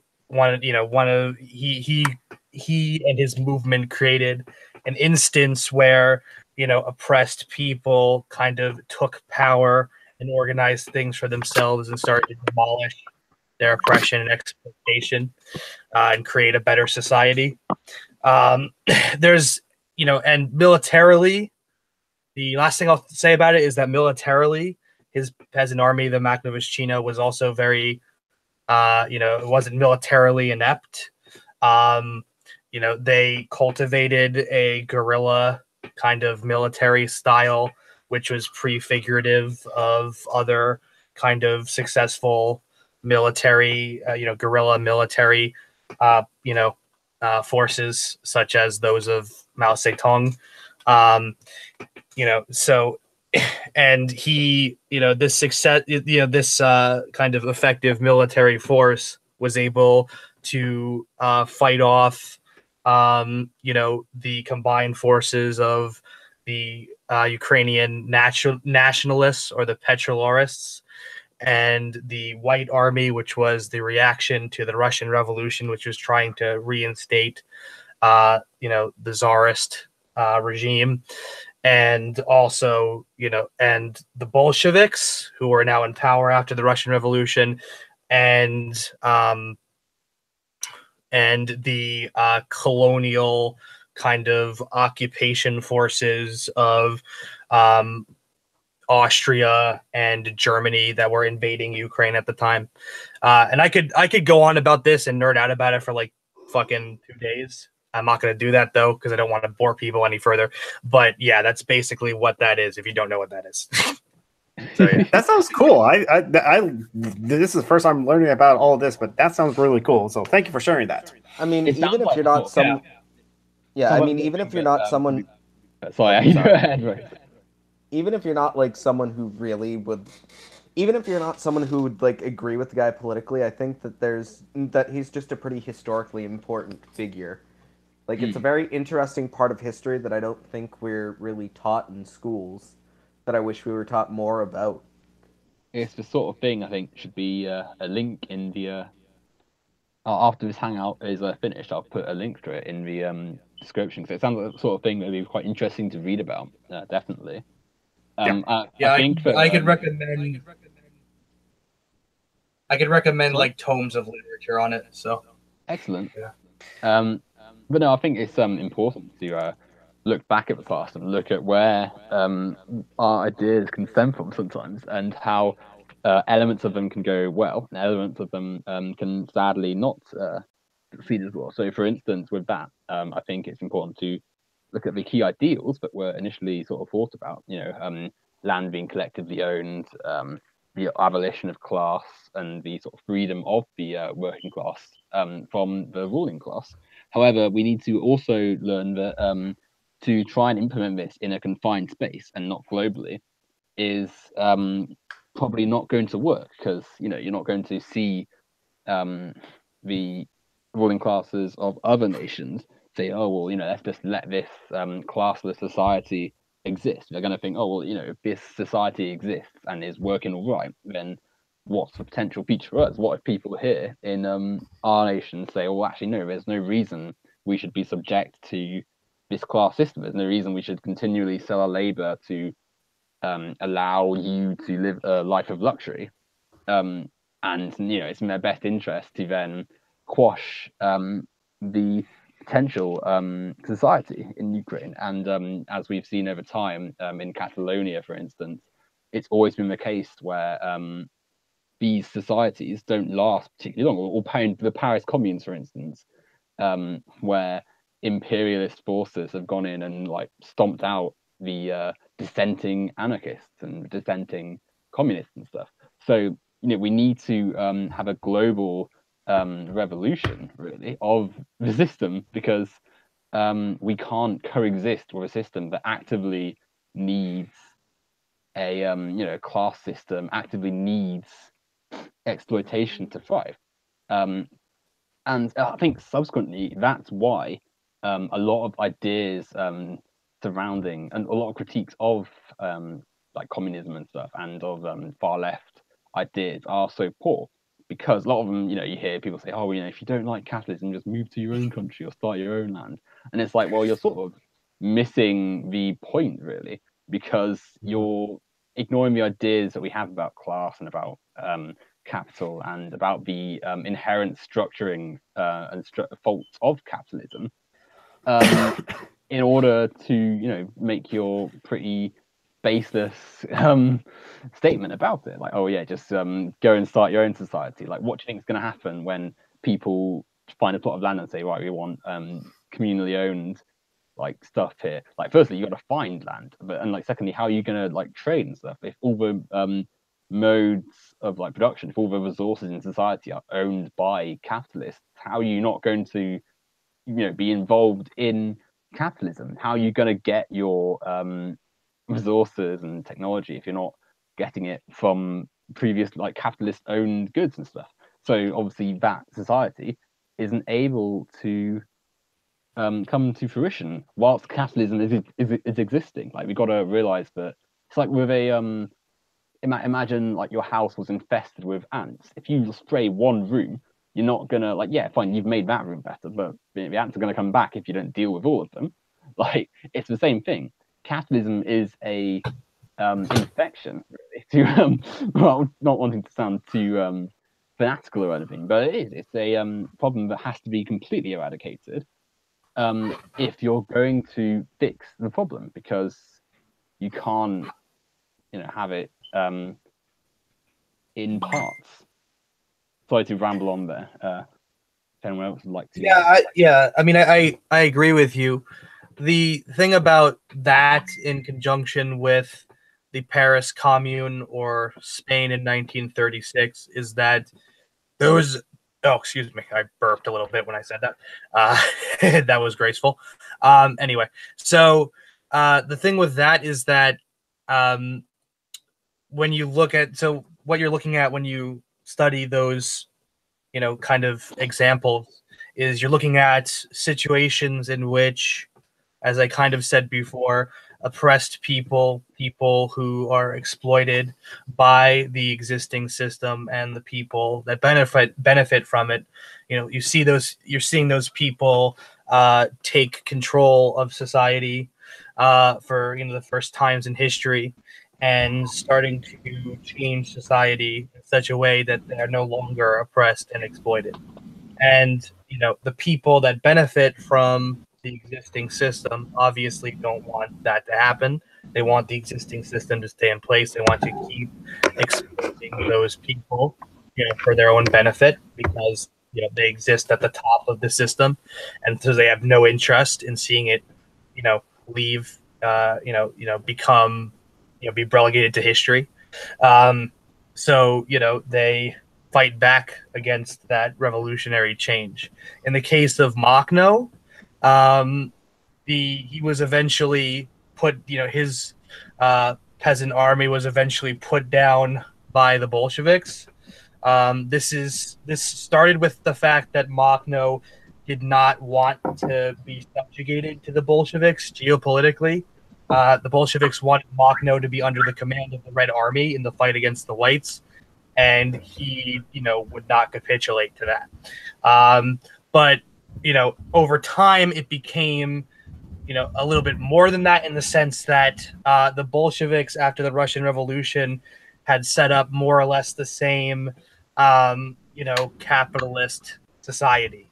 They had set up a society where there was a class which owned, the tools that are used to produce things, and as such, the vast majority of people did not own any of those things, and were divested of, the power to, produce, to utilize those tools to produce what they need to survive.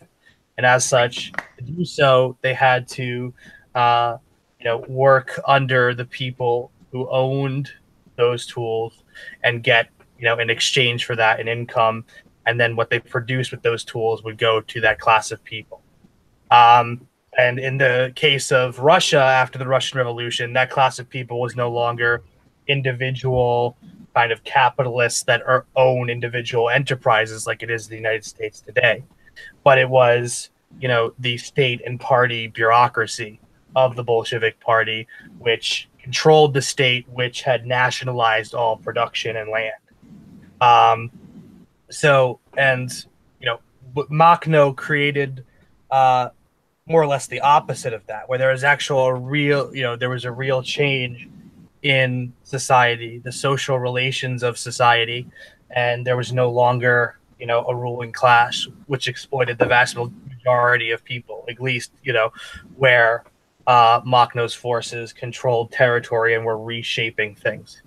And so they presented a model that was, in that sense, much more attractive and much more revolutionary than anything the Bolsheviks had created. And so, the Bolsheviks couldn't let that stand. Yeah, no, exactly.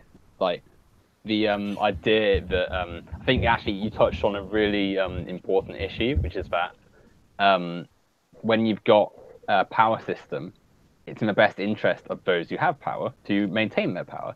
Hence, the Bolsheviks, as the ruling party, and thus technically the political ruling class, did not want a anarchist society, a system where class has been completely abolished, to come to fruition. I think it's important, really, when a lot of people say, "Oh, communism doesn't work because of the, just look at Soviet Russia," and to say that is to ignore the actual scenario in Russia, where you had a clear class system, clearly not worker ownership of the means of production, clearly not basic tenets of the system described being met, and it's really dishonest of people to continually say when people say, "Oh, we want worker ownership of society," to say, "Oh, well, it doesn't work. Just look at countries X, Y, Z." When these countries are clear examples of the kind of society we want to move on from. The idea that we need a class-tiered system to survive, the idea that people aren't capable of thinking for themselves and need to be managed by the state.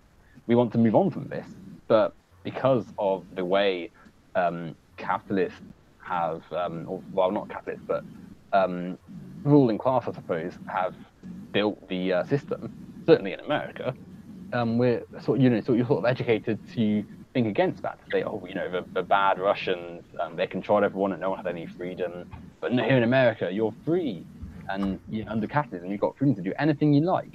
And people buy into that narrative, despite how clearly false it is. Like, "Oh yeah, you're free, but you've got nothing. You've got no house, no food, and oh look, a few people, these corporations, these rich people, they own all this. They own all the land and they own all the food. And if you want some, you're gonna have to buy some. And oh look, you've got nothing to trade. You've got no money. But lucky you, the capitalist is going to offer you some money if you sell your labor to them, and they can profit off you and make billions. And don't worry, you've got just enough to have some food and maybe pay your rent to a landlord, because you're not going to buy any land because that's all owned as well." Luckily, that makes the capitalist billions, whilst the workers are going to be barely getting by, because plenty of states in America don't even have a minimum wage, let alone a livable minimum wage. So your boss can pay you as little as they want, and that's essentially the reality of capitalism, where you've not got the freedom you're supposedly set out to because of the conditions that it crafts. Because capitalism is essentially the system that allows the ruling class to maintain their control. Like you look at various industries in America, like television. It's controlled by 5 companies, which is now 4 because Disney bought Fox. So it's like, if you want to enjoy television, you're making a choice between 4 companies. Like, that's rubbish. Cars, like, if you've got to subscribe to a certain model, like if you want a car, it's going to be from like one of a few things. Like if you want food, you can't choose an ethical food company, because chances are all the food you're going to be buying is from a company that has really bad environmental practices, or mistreats their workers, or pollutes the environment and stuff. Like, it's atrocious to expect any sort of real freedom under capitalism, because you ignore the conditions that it naturally sets. So to draw this sort of ramble to a close, and to sort of link us back to what Piper was saying, I think you're absolutely right in that the Bolsheviks certainly felt threatened by the idea of a society without class existing, and sort of serving as a symbol of what could be achieved beyond what the Bolsheviks had set out for the USSR. But also, once again, that capitalism is the overarching problem with society, and whilst it exists, it's going to threaten any sort of talks of progress, because it's against its nature to allow real freedom for every single autonomous human being.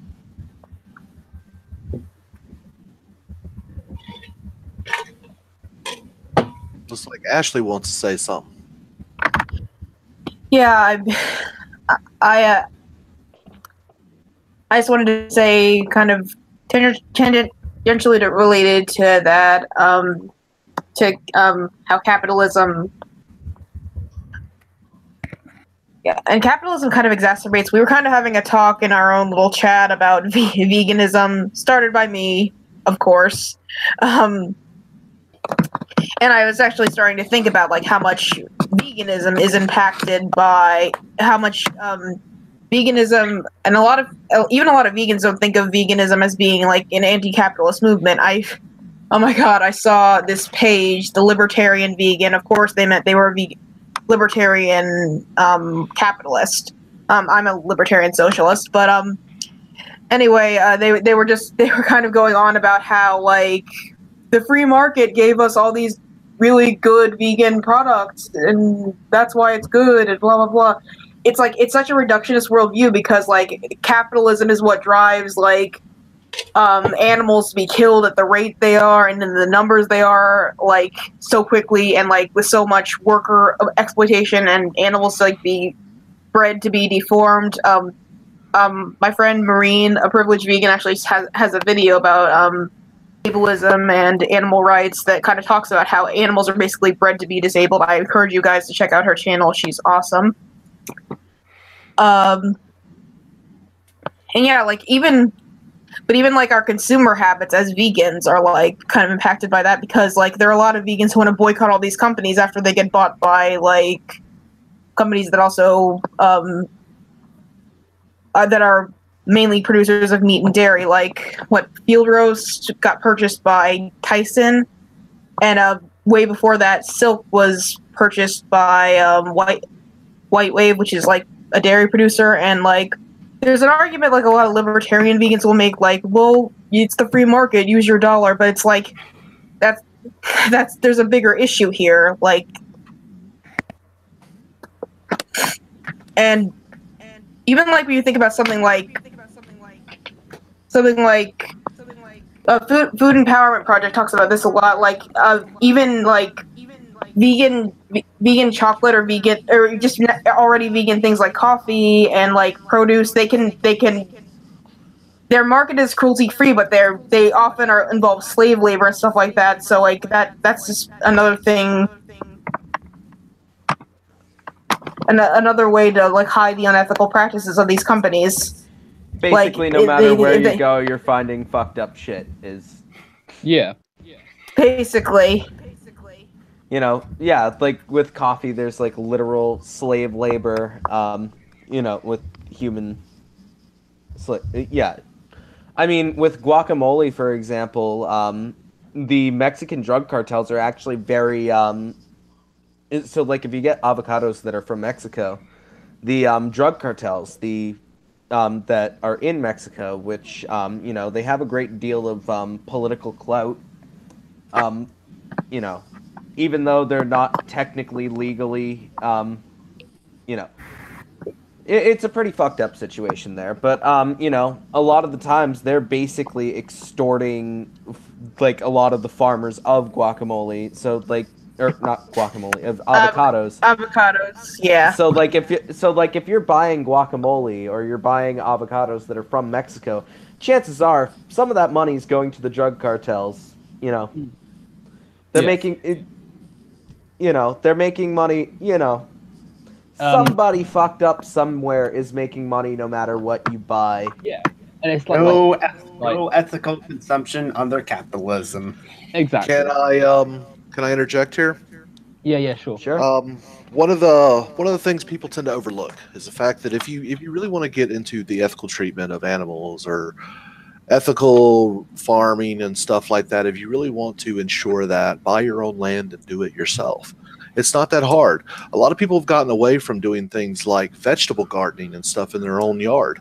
It is possible to do. It takes a little bit of work. Sure, it takes a little bit of time out of your day, you know, instead of playing Minecraft or whatever it is you do, you know, where you're sitting dead on your butt. You could be out there, you know, fertilizing or whatever, feeding your own chickens, taking care of that stuff. I see nothing wrong with that, honestly. I think more people need to learn a little bit self-reliance. Depending on the grocery store for everything and such is really a problem. That is why you have these mega corporations that come up. One thing that capitalism does that is vastly superior over communism is the fact that you can own your own land. In communism, everything is owned by the community, the state. And that leads to a lot of corruption. People are corrupt. It's going to happen. So anytime that you allow for any society to control every aspect of your life, there's going to be corruption that's going to come with it. Even in an anarchist society, eventually some group is going to get strong enough to take over and strong arm other people.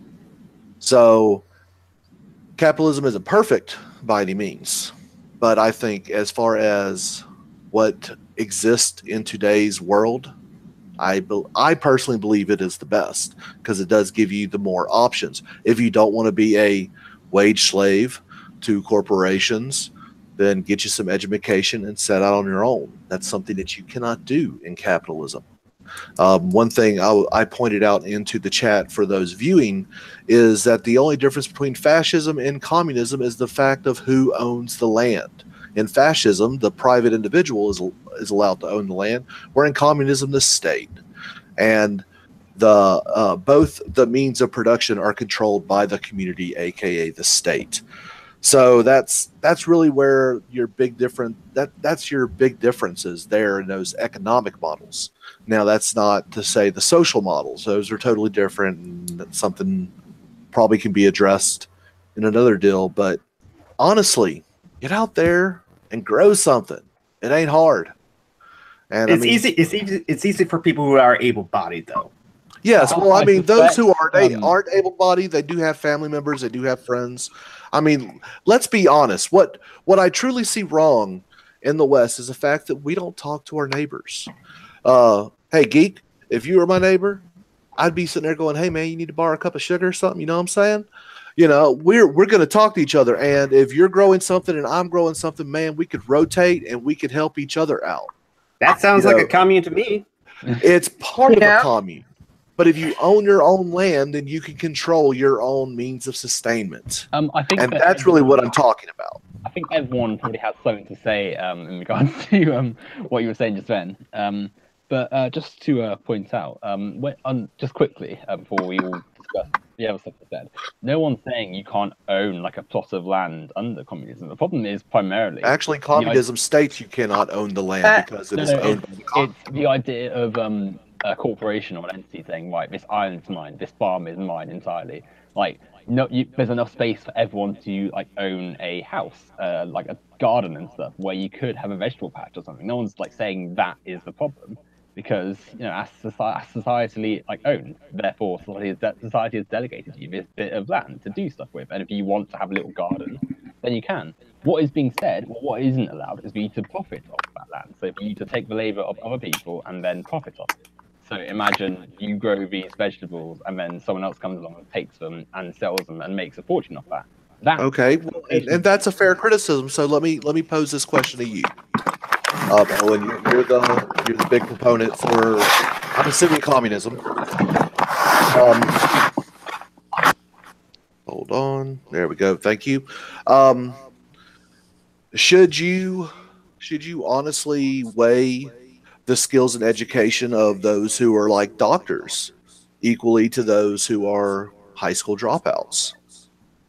These are the things that needs to be considered, because honestly, if you do not value skills and training and education above those who do not pursue such things, then honestly, you're advocating for slavery. If you're saying that there's no wages and you're saying that all their education, training, and stuff is worthless.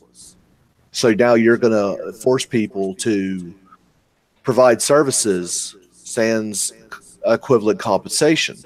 Now, capitalism doesn't always do that. Okay, let's be completely honest. Doctors are sometimes underpaid depending on who they work for, but that may be by a choice of their own.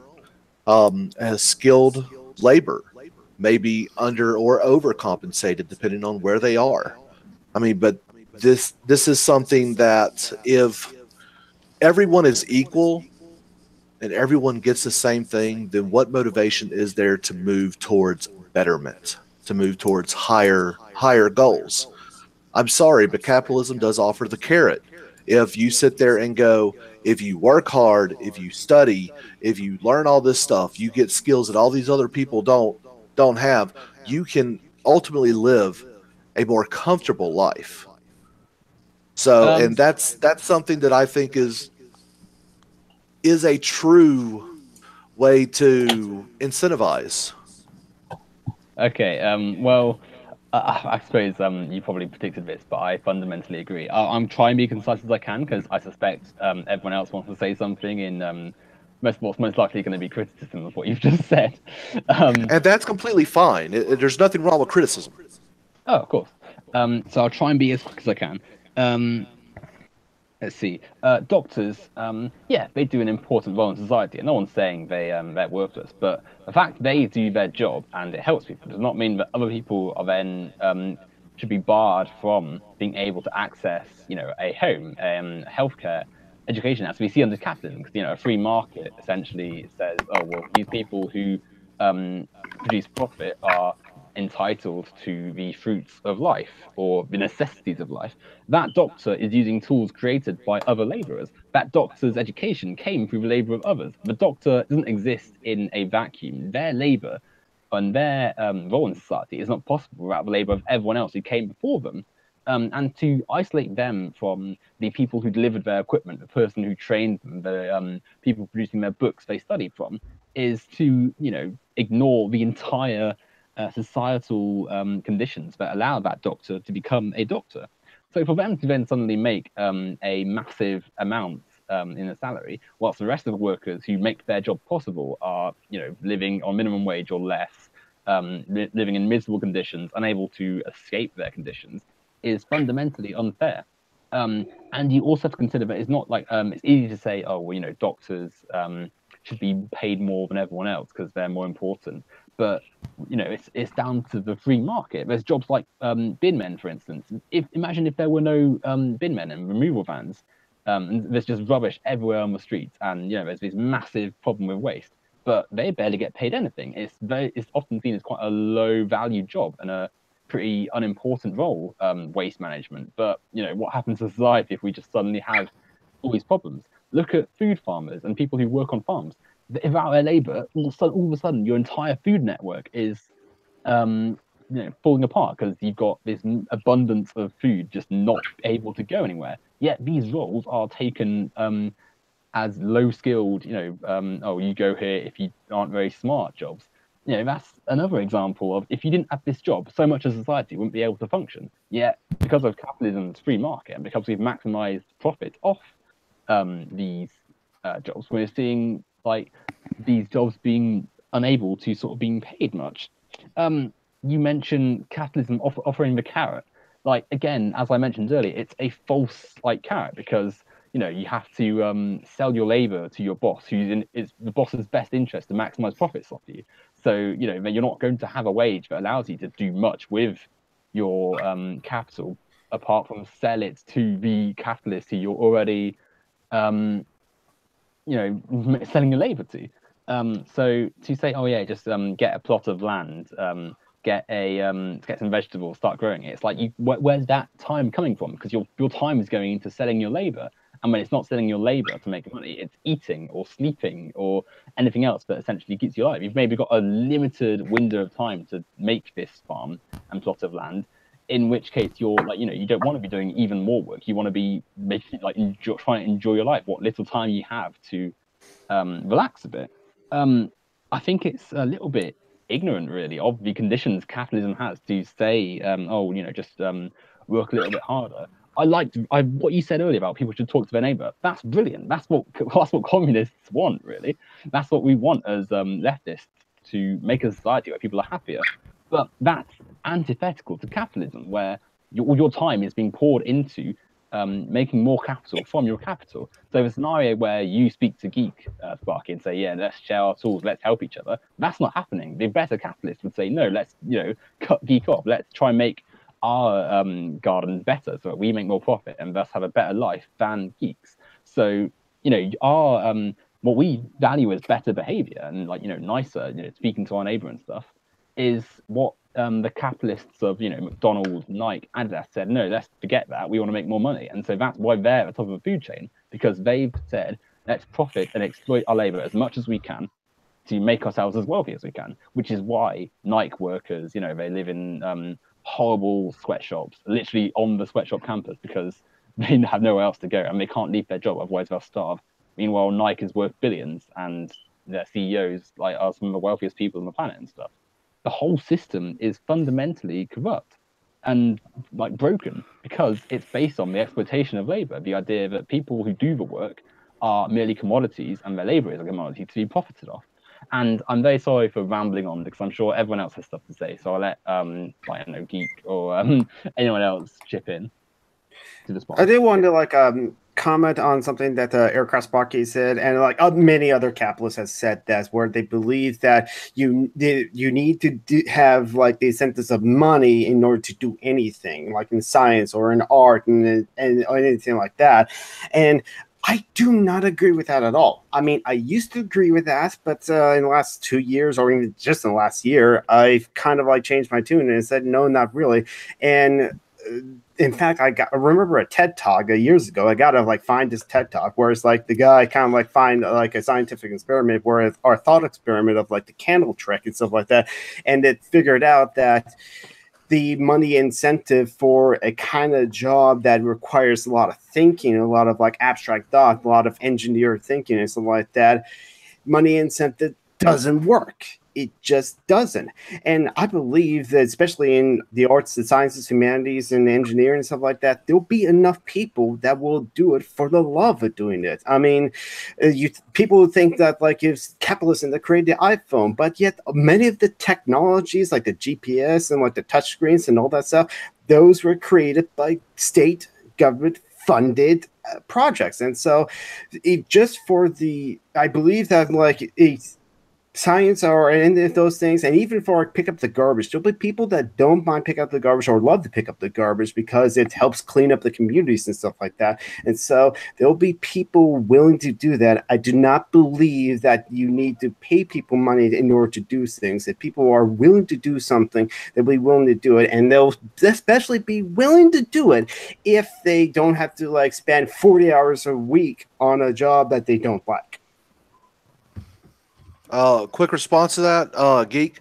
Just to let you know, I'm an aircraft electrician. That's where my name came from. I can train almost anyone to do it. It's not a difficult job. Some of the principles behind it are quite abstract, but I mean, I can show real life ways to train people. That was a big part of my job. What makes me more highly paid than most people in the electrical field is the fact that if I make a mistake, I go to prison, because that plane kills everyone inside of it and possibly whoever it lands on. And by land, I mean crash. So, I mean, there's safety concerns, there's liabilities, and that's what I'm talking about. If there wasn't something to incentivized me to do it, I wouldn't do it. And I love fixing airplanes. I actually call it a hobby. I'm one of those people that have found a true calling in life, things that I love to do. Aviation is something that I thoroughly enjoy. But not everyone has that option, and I don't know why they don't have that option. I don't fully comprehend it. I blame it on poor choices for some people. Others are just, hey, you're in a bad spot. You know, it's just you don't have means to get there. But I understand what you're saying. People who do love to do things are going to do them regardless of incentivification. But you're not going to be able to continue doing it if you can't live. And one of the biggest problems that I see, and I look at the American welfare system on this, is there's a lot of people who are just happy with the status quo. They're content. They may not be happy, but they're content. And so they don't try to push themselves beyond what they currently are. I left the workforce for 3 years so I could pursue a degree. I used my GI Bill benefits to do that. Thank you, Uncle Sugar, you know, for allowing me the chance to get that blank check. And fortunately for me, they didn't cash it in, you know, but because of that, I had that benefit to go to college for free. That option is open to multiple people in the military in the U.S. And only 1% of Americans will ever serve, where there's probably about 60% of Americans that are able to serve, and there's also multiple grant programs and stuff that exist to help with that. Just to interject, oh, she's gone now, but goodbye. I was just going to say bye to Ashley. Oh, sorry, Ashley. Goodbye. It was nice talking with you. Yeah, hopefully she'll be around. Bye, Ashley. Good talking with you again. Next stream we do. Sorry to cut you off there. Just what I should say. No worries. I was actually done. I apologize for rambling. I do that occasionally. So I think you mentioned it's nice. You said, it's a hobby of yours to fix engines and be like electrician and stuff. And I forget the specific role it was, but it was like a mechanic sort of thing. I'm an aircraft electrician. I work on power generation, lighting, avionics, radar, and also pressurization and life support. Yeah. So that stuff, that field, aircraft, is something that is worth a lot in society. So, for instance, planes are used in the military. One of the America's highest, wealth is certainly in America. Like, it's a massive industry, the biggest in the world by far, and thus worth millions. And on top of that, you've got aircrafts in, airplanes and transportation, and just personal aircrafts, because that's a big field. That's something with a lot of money behind it. Therefore, your job is easier to be a hobby because it makes you enough to live off quite comfortably, I'd imagine, because it's quite a lucrative field. Whereas imagine someone pursuing art, imagine it's someone who really enjoys singing or making games or playing a sport. If they have a much harder task getting into a position where that hobby also meets a living, because their field is less lucrative, or it doesn't sell, the labor doesn't sell for either anything or enough to live off, or the people who do actually make it to the top are so finite compared to those who want to be at the position. And that's fair. I actually was a professional musician. Well, exactly. Like you, Three Doors Down was my opening band. I literally grew up playing music. And yes, not everyone makes it. I'm living proof. But that shouldn't mean that you should, lose out on life. Like people who want to play the guitar, but don't want to be some massive rock star. That's all right. You should be able to just enjoy playing an instrument. That's a great thing. But people lose out from that because they have to devote their time to selling their labor, because otherwise they won't have the money to buy the essentials in life and stuff. When society doesn't have to be that way. Imagine if instead of being told, no, you're never gonna make it as a guitarist unless you're incredibly lucky, give it up and just sell labor elsewhere. People got told, well, you might not become the next Bruce Springsteen, but just keep it up because you might enjoy it. And there wasn't that pressure to sell your labor, because all of a sudden society doesn't run on the idea that workers should sell their labor to the capitalists to get in return the basics of society. You mentioned earlier. Actually, no, sorry. Geek mentioned sorry, just to interject myself. Yes, Rose is still here. She's just muted. equals. But yeah, Geek mentioned the incentive of money not actually being a thing for a lot of people in industries. And not only is that true, but money actually in some cases ruins some industries. Like you look at the control that some corporations have over industries like the arts, and how it's essentially got Hollywood and other major studios into producing just sequels of the same films or TV shows that go nowhere but as opportunities for corporations to make more money and like sponsors to rack off massive things, massive franchises and stuff. You look at the way video games, for instance, like you look at the way EA are managing sports franchises, or Ubisoft are treating their franchises, and it's atrocious. Meanwhile, small people who have really good ideas have no chance of ever making a headway into it because their ideas threaten the wealth of larger corporations. And it's easy to say, oh, well, that's just the effect of unimportant things. But look at really important things like healthcare.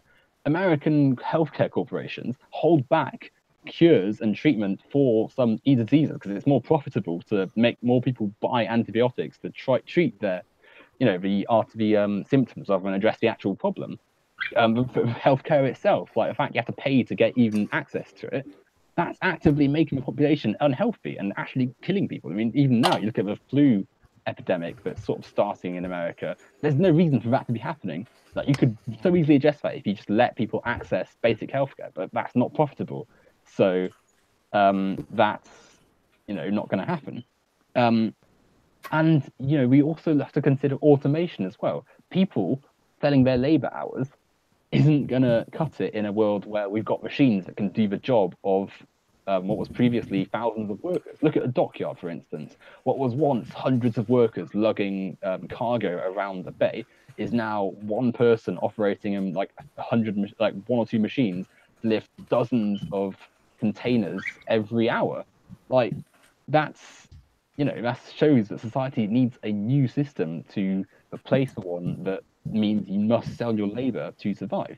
We've got to adapt, and capitalism isn't capable of that because it fundamentally requires you to sell your labor as a commodity on the free market. Anyway, I'm rambling again. So, Wolf, you were going to say something about the arts. Oh yes, the one video that I kind of that it kind of inspired me to go on a rant was I was watching Paul Joseph Watson do this video about the arts, and this is pretty much like word for word. It's pretty much what he's saying. It's like this painting is bullshit because of these regressive social justice warrior virtue signalers who tell me to check my male privilege, and it's like it's nothing to do with it. Sorry, that was a really bad accent, but it's that similar thing. Like that's not the cause of it at all. It's this elitism that goes on with these art galleries. I mean, because it's kind of it is very much an elitism. It's kind of tied to capitalism a little bit, the way they do that.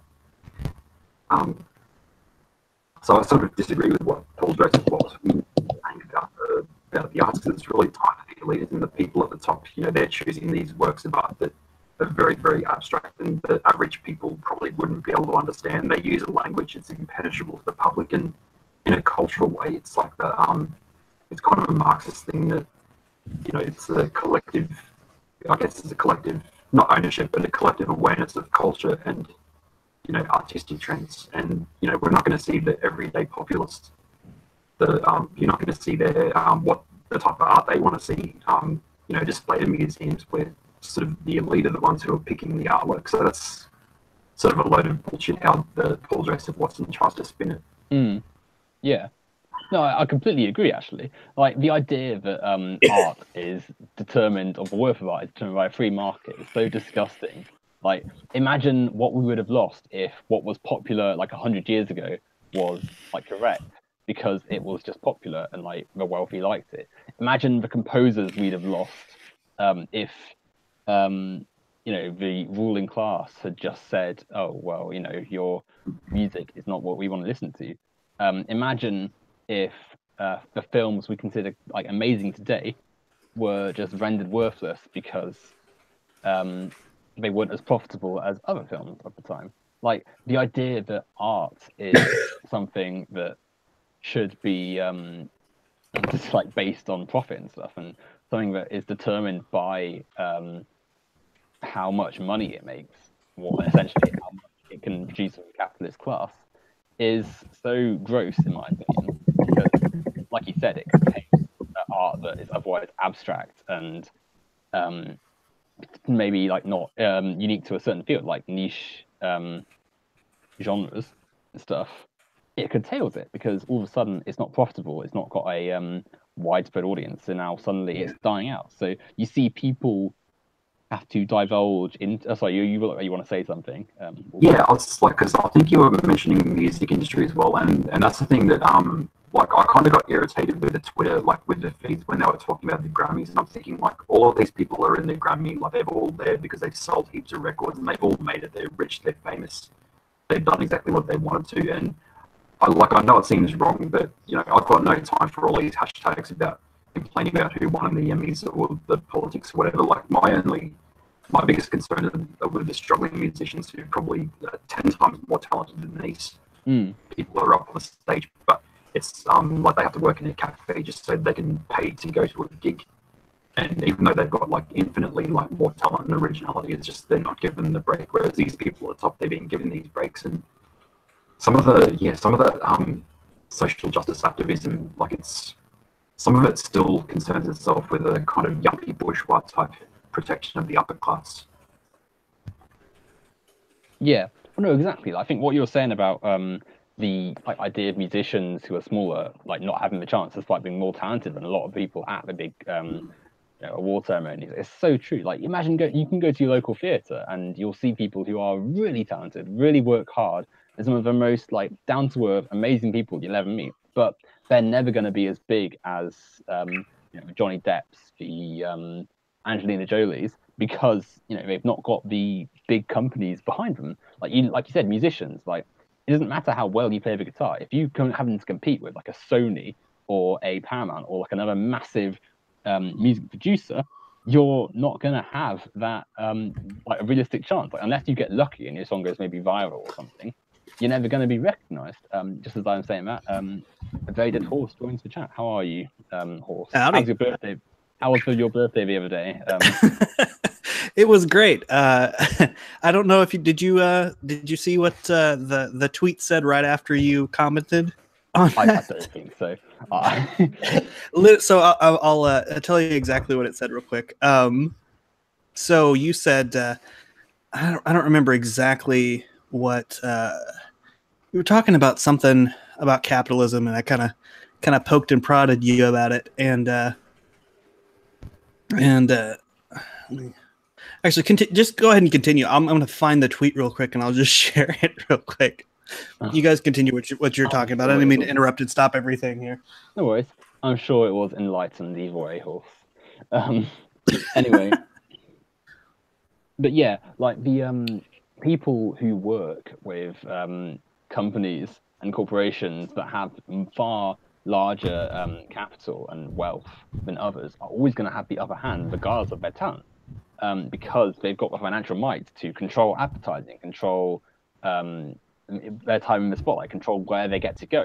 Like you look at the Grammys, for instance, like you're not going to get like front seat bidding and stuff, and not like center stage if you're not exceedingly wealthy. Wolf, you've been excellent today. I completely disagree with that. No, certainly, you got to look at the conditions that affect society. And to come back to what I was saying a while ago, these people who don't necessarily have the weight of someone like Ed Sheeran or something shouldn't be barred from pursuing something they're actively good at just because of the fact their labor hasn't produced as much profit for the capitalist class. I think we've got a fundamental problem in society if we base people's worth on how much money they make for other people, and that ultimately comes down to any aspect of capitalism. I feel like it's such a broad criticism of the system that and encompasses so much of our society that if we can see it as negative on one element like the arts or like video games, we should be able to see it for all elements of society. Like it's something that affects everything, And thus, now, Owen, you live in the UK, correct? yeah. Okay. This is kind of a Londoner accent you have going on. So over there, there is some form of universal health care. It's not completely 100% like what you would see in the Scandinavian countries. I understand that.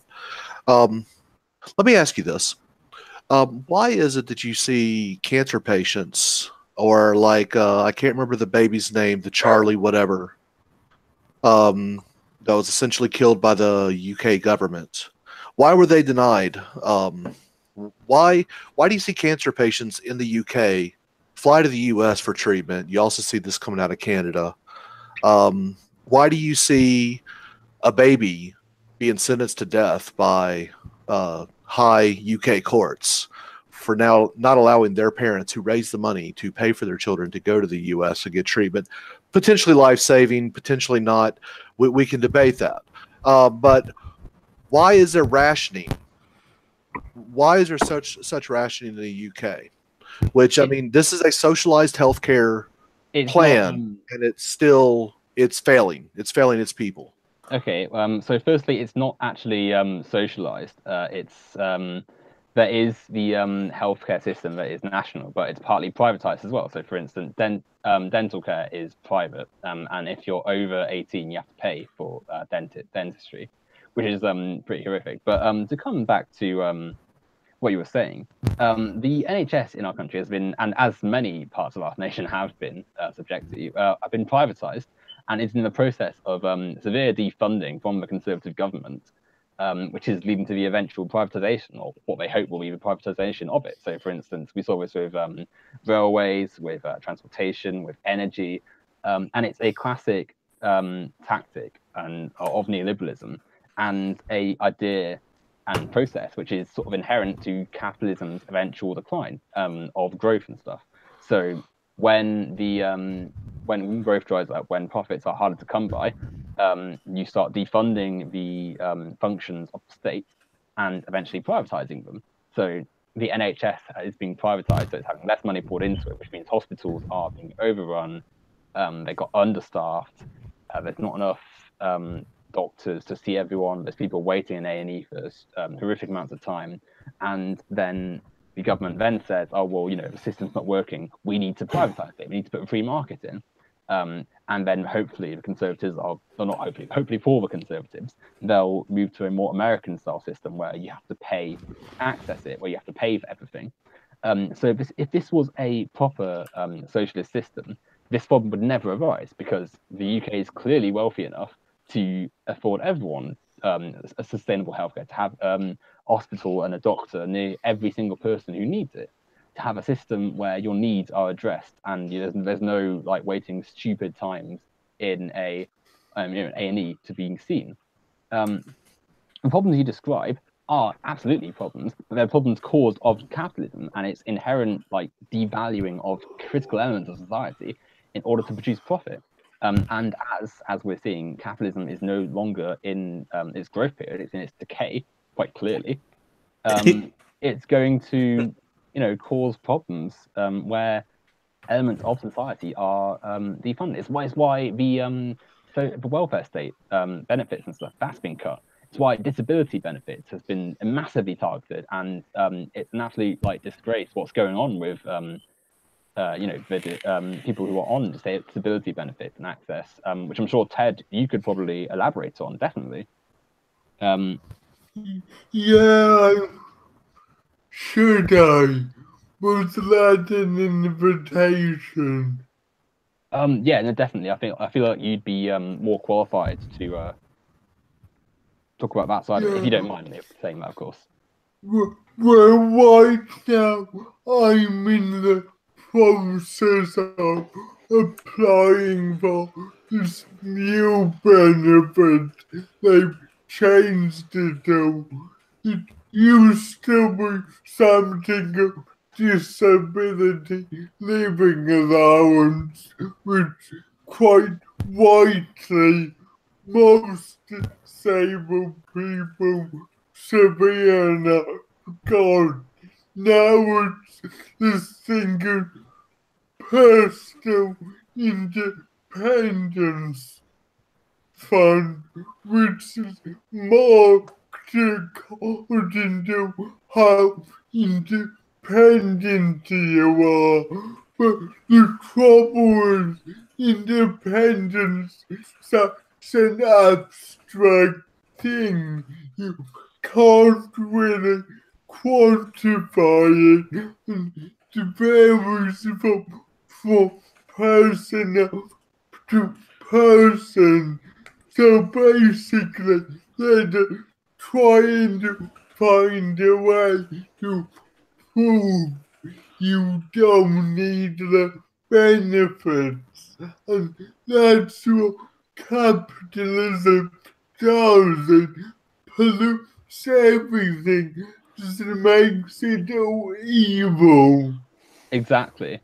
The idea that people who aren't able to sell their labor are just, lying about it, and you need to prove that. And the idea of the organizations and the change from the benefit system to make it so that disabled people have to prove they are unable to be independent and be in the situations where sometimes they clearly need that funding, they're denied it because the capitalist class and the capitalist system has said no. Well, you can still produce profit, and it's clearly inhumane because if you look at the statistics for what's happened with a lot of disabled people, it's caused literal death. It's causing people to be in a situation where they're having to work despite being not fit to work, not in any condition to do it, be either mentally or physically, and causing them to literally die. That's what's going on in exactly. That's what's going on in the UK because of the capitalism's inevitable decline and the capitalist class trying to protect their profits over people. That's inherent to capitalism even. Also, the Sean on the channel, Sean did a video not too long ago about the privatization of the train system in the UK. And so if you want to know more about that specific issue of how the privatization of a public service of the train system and how that affected the UK and how it doesn't work, Sean did a great video on that. Yeah, I think in many ways, the UK is an example of not just how capitalism is bad, but also how a system with capitalism and elements of other systems is also flawed. Because whilst you have systems that are good, they're eventually going to be consumed by capitalism. They're going to be taken away and stripped down of their good elements to make more profit or to protect the profits and status of the wealthy. So the NHS, for instance, which is fundamentally light years ahead of American healthcare, but is in real crisis at the moment because capitalism will eventually consume it and is turning it into a for-profit system. And we're seeing the implications of this every day with headlines like people having to wait hours and hours in A&E, hospital wards where there aren't enough beds per patient. And this is all because of capitalism, because we value profits over people. So naturally, it's the capitalist class are going to protect their own wealth over the conditions of others. So to come back to what you were saying, Barky, health, the fact the NHS is suffering is because of capitalism, directly because of capitalism. And you were going to say something, Rose. Yeah, I was going to say something about healthcare. Like you brought up people having to, wait for hours, for stuff that's very necessary and sometimes really urgent. And hearing that coming out of the UK, I think this is I think it's a really bad situation for me as an American if hearing about that coming out of the UK. And not being just kind of thinking, oh, this is exactly what I've gone through. This is stuff that I've seen. I just assumed this happened everywhere else. This was just the norm. Sorry to interject. Once I was about to say goodbye to Wolf. Bye, Wolf. We'll chat later. Once again, I was too late. Sorry. No worries. Wolf. It was great having you, and hopefully we can stream again. Anyway, continue, Rose. But yeah, I just thought that it's very important to like realize too that like for a lot of poor people in America, what you're describing happening with the NHS and how waiting times are going up because of privatization.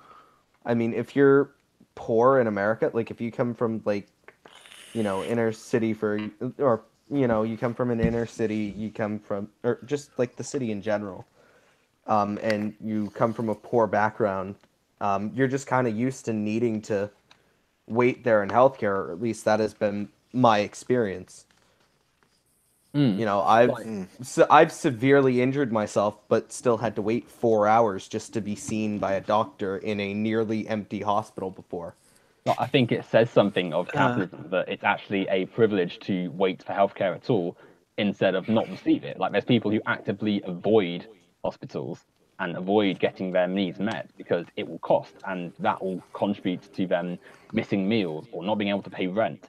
Like the fact that people have to weigh up valuable parts of their life and decide whether they're more important is something that takes place every day under capitalism. There's millions of Americans and people in the West missing meals to afford their rent. There's millions of people in America suffering from really easily treatable illnesses and diseases that don't have access to that treatment because it will cost them and won't be able to afford the other elements of their life. Now, Owen, there are people in Venezuela right now who are missing meals because the bread lines don't have any.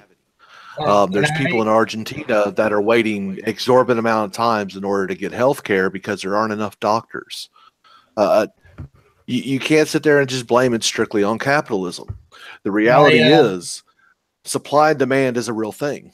Okay, if you don't have enough doctors, if you have more patients than you have doctors, you're going to have you're going to have a bottleneck feature in the service provided. When it comes to access, everyone has access in America to healthcare. Now, they may not have the means to pay for it, and that is where people get wrapped around the axle. There are multitude of ways in order to get funding for most healthcare. Now, for non-essential healthcare, sorry if you need a boob job, that's really not going to happen through a lot of means. But if you're looking for actual necessary healthcare needs, there are ways to raise money. There's actual grants. There's actually some insurance, which I really have been looking into lately. It's where you get it's kind of like the idea of like Obamacare started out with in practice, in actual theory, but all it is people agreeing, hey, we're going to pay X amount, and however much is being pulled out of the pool, we'll pay for it. There's been some problems that I've run across, and I'm still not done researching all of it, so it's kind of hit and miss. If I could pop in, I know what you're talking about. There's usually it's like a Christian-based thing, but I mean, I'm sure there's other different versions, and where basically they pay a certain amount a month, and then they're like, oh, well, this person really needs this, and so we're gonna give this month's to this person, and they're gonna get whatever money that we've collected or whatever. But another reason why we've got so many, the waiting time in the emergency rooms is we've got people coming in with the sniffles, and they're in line 5 people ahead of someone who's got a hole in their hand, like what happened to me. And so there's a lady with a kidney stone who is literally sitting there drinking like a huge thing of Mountain Dew while I'm waiting with a big hole in my hand, and a lady with the sniffles and a few other things. So it's not just it's not as black and white. Yeah, as you're and one thing trying to explain it. One thing that I like to say, Owen, you haven't probably seen any of my stuff. You have mentioned one word. You have said the F word over and over. Fair. There is no such thing as fair. Fair is a pipe dream that we teach our children in order to play nice with each other. The reality is the world is not fair. And isn't that because of capitalism? No, because it doesn't matter if it's in a non-capitalist society. I mean, have you been to non-capitalist societies and noticed that things aren't fair? I have. They're even less fair. I mean, go to Saudi Arabia as an Indian and, as a red dot Indian and find out how fair it is. Go down to Argentina and see how fair it is down there. Peru. Go to Thailand. Fair is a nice dream, but it's not a reality is the problem. Under capitalism, that's true. Well, no. Non-capitalist countries, you still see the same effect. People are corrupt. People are inherently selfish. So hold on. Hold on 1 second. I gotta ask Owen this because the way every time that you're questioned about one of these other countries that we say are not capitalist, you say that they are capitalist, and every time that we say, well, this is not a capitalist society, this is a communist society, and you say it's a capitalist society, so I get really confused as to where your baseline because his argument is the fact that communism has never been done properly. I know, but it's obviously something, but I'm trying to figure out it's not capitalism because communism isn't capitalism. And obviously, there's a bunch of, varying degrees of not quite capitalism and kind of capitalism and capitalism. Basically, fascist forms of, fascist takeovers of capitalism where part of the society is capitalistic and other parts have been taken over by the government. So I kind of need to know your base. When you think of capitalism, what do you think of? And when you think of the closest thing to what you would say is a socialistic society or a communistic society, I need to know what that is, like in your brain. Okay, so when we describe capitalism, we describe the private ownership of the means of production. So that's the tools of which society is built. And then in private hands, we talk about the profiting of commodities to accrue more capital. So the idea that you take what you have and make more with what you have by selling commodities for a higher price at which you attained them from to make more capital for yourself. And that's a system which the vast majority of the countries in the world use, bar a few. But the fact that they aren't capitalist does not mean they are communist. Communism is sort of like the opposite of this, the idea that workers and thus society, the people in society as a collective should own everything. Thus, the abolition of class, the abolition of the state, the idea that... Has that ever existed? Sorry? Has that ever existed? Well, no, because you can't have a stateless society in a society with capital. There's no... Okay, so you're even admitting that it's a pipe dream. So the dream of Marx, what even Marx determined to be that's not unobtainable. I think it's a pipe dream. That's saying that it's not existed yet. That's like saying. Well, how would it exist? How would we get there? The workers of the world overthrow the capitalist class. They seize the means of production from the ruling class, which have possession of them, and thus make a society in which everyone is able to live without having to sell their labor, in which the tools of which we have more, the automation process, the abundance of resources we have, are controlled by society as a whole.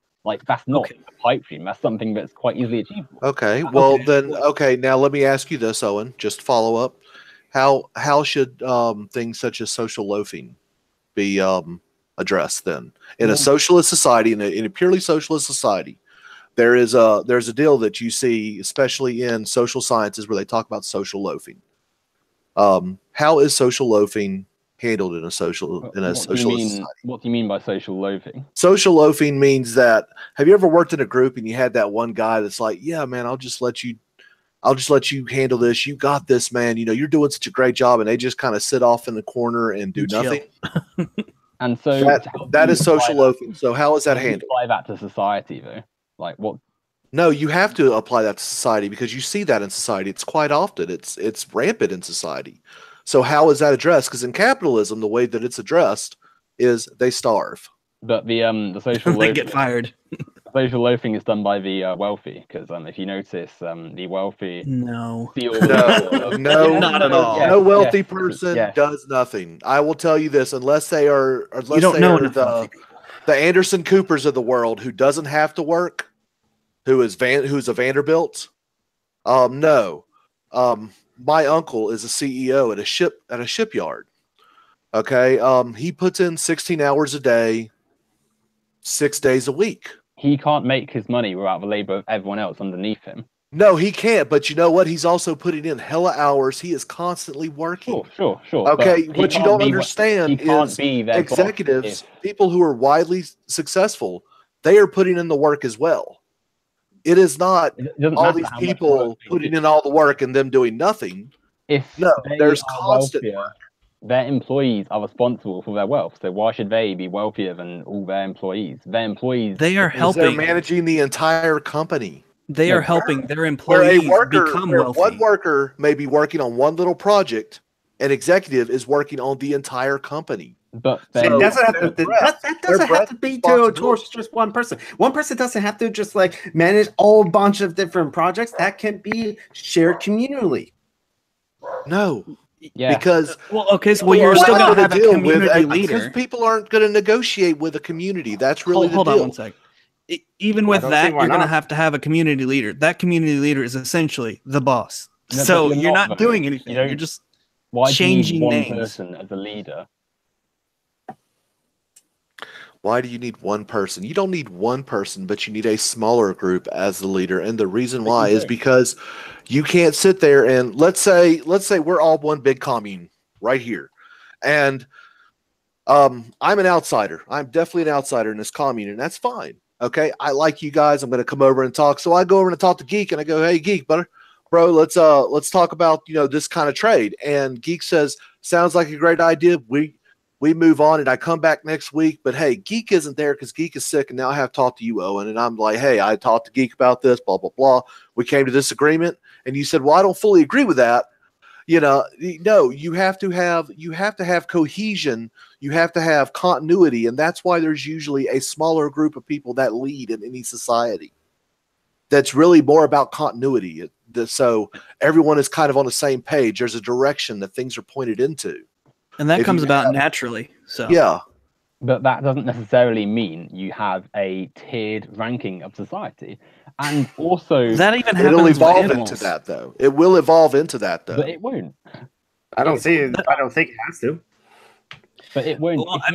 If you remove the class structure that has predetermined society under capitalism, if you remove the idea that life is a series of commodities to be profited off, you've moved the elements that allow groups in society to take control, as we see under capitalism. To go back to what you were saying, Sparky, about the the dockyard worker dockyard business owner who comes up with all these ideas. I mean, firstly, that's not necessarily true, because if you look at what he doesn't do it all on his own. I'm not pretending like he does. Yeah, exactly. So why it is, even if he thought of every single innovative, great idea, if he requires the work of all these workers to make his dream possible, from the people who get the materials to those who make it, to those who sail the ships, to those who sell his products elsewhere, why should they receive the produce of their labor, receive the profits from the labor, to receive the entire wealth from it, and then the workers who are every bit as responsible as the boss, in fact, the people who do the work, receive none of that? And that's the same with anything. Why should, for instance, a company like Nike be able to have its wealth go to its shareholders and the people at the top? Sorry. Well, okay. The reason why is because ultimately, in the grand scheme, when you look at it, it's about the breadth of responsibility. Yeah, is really where it boils down. Hold on one second. Ted. I'm about to fall asleep. It's 3 in the morning. It's I mean late. it's like 3:15 over there. I mean it's late over. Yeah, I mean it's like late over here. It's like 7 for Geek. Yeah, it's 7:15. I'm gonna have to start dinner soon. But okay, well, it looks like we're closing this up. Hey, as a newcomer to this group, thank you. And Ted, I love you, dude. Good times. Son, you can keep talking without me. Did you mean to? Oh, it's okay. I mean, it's getting late over there, buddy. Anyway, because it's. I mean, we're in the same time zone, Ted, and it's like I'm getting pretty tired myself. So before Piper, do you still want to like say something? You've been interested to say something. Oh gosh, yeah. Sorry. Yeah. Oh, I'm sorry. Yeah. Yeah. So like Venezuela got brought, and we've kind of moved past this a little bit, but Venezuela got brought up, and I've been itching to say something about that since then.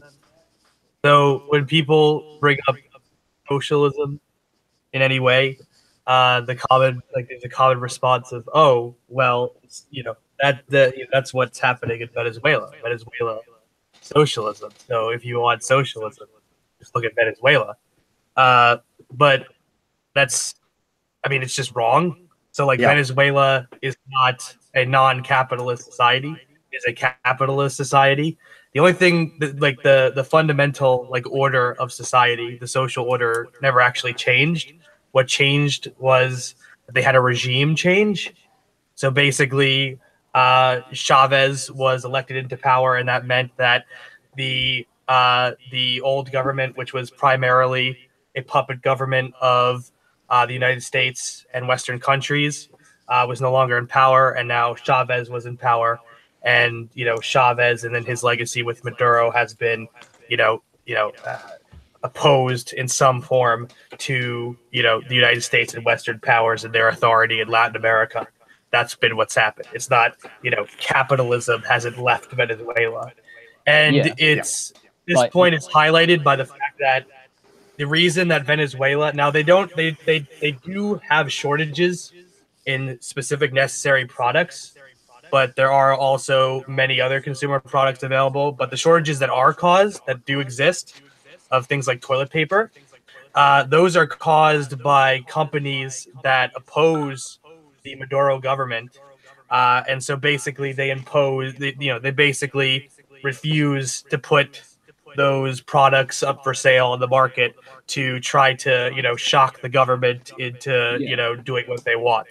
Well, is there any true socialist society today? Is really the question that I would ultimately have. Sorry to bypass that question quickly, Spike. I'll come back to it in a second, and I'm sure as well. But this is the classic tactic of America and American imperialism and capitalism to ruin and sabotage any attempts to stray even slightly from the method of capitalism. The crimes of America globally are easy to read about and very well documented. And any time a country tries to move away from something that directly benefits American profits, America swoops in and either sabotages the government, stages a coup, outright invades, and you can see this across Latin America. The Americans are blocking, or not Americans, and the American government is blocking aid to Venezuela. The fact that that's happening is proof that capitalism and its propagators it's in its best interest to ruin any attempts to stray from it, because if if people see that if a nation that isn't following the norms is doing all right, then they're gonna have problems. Which isn't to say that Venezuela, was socialist or was a good nation, because no, it's clearly it had a massive private sector. It was run by a political class. It's clearly not socialist. It clearly doesn't follow the major tenets of socialism. The fact they nationalized a few things doesn't mean that it wasn't still in control of a political class. It still had a class system. It still had the idea of selling your labor, to make a living. The fact you still have all those things means it's clearly not socialist. No.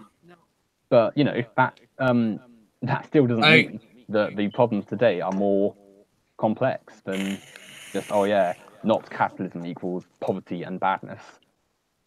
I also want to point out that I'm not trying to apologize for the regime in Venezuela or something. I was just pointing out why the argumentative tactic of look at Venezuela doesn't really work.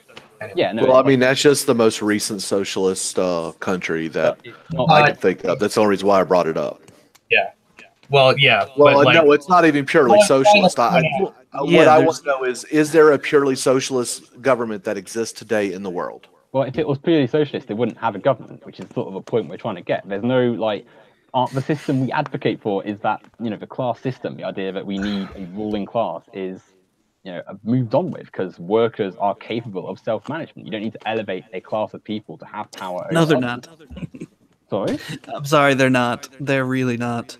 Really I've worked so many different jobs with so many different people. Some people are capable of self-management. Definitely not at least half of them aren't capable of self-management. Some people are highly motivated. Some people don't need a boss and could see their boss maybe once a month and be totally fine.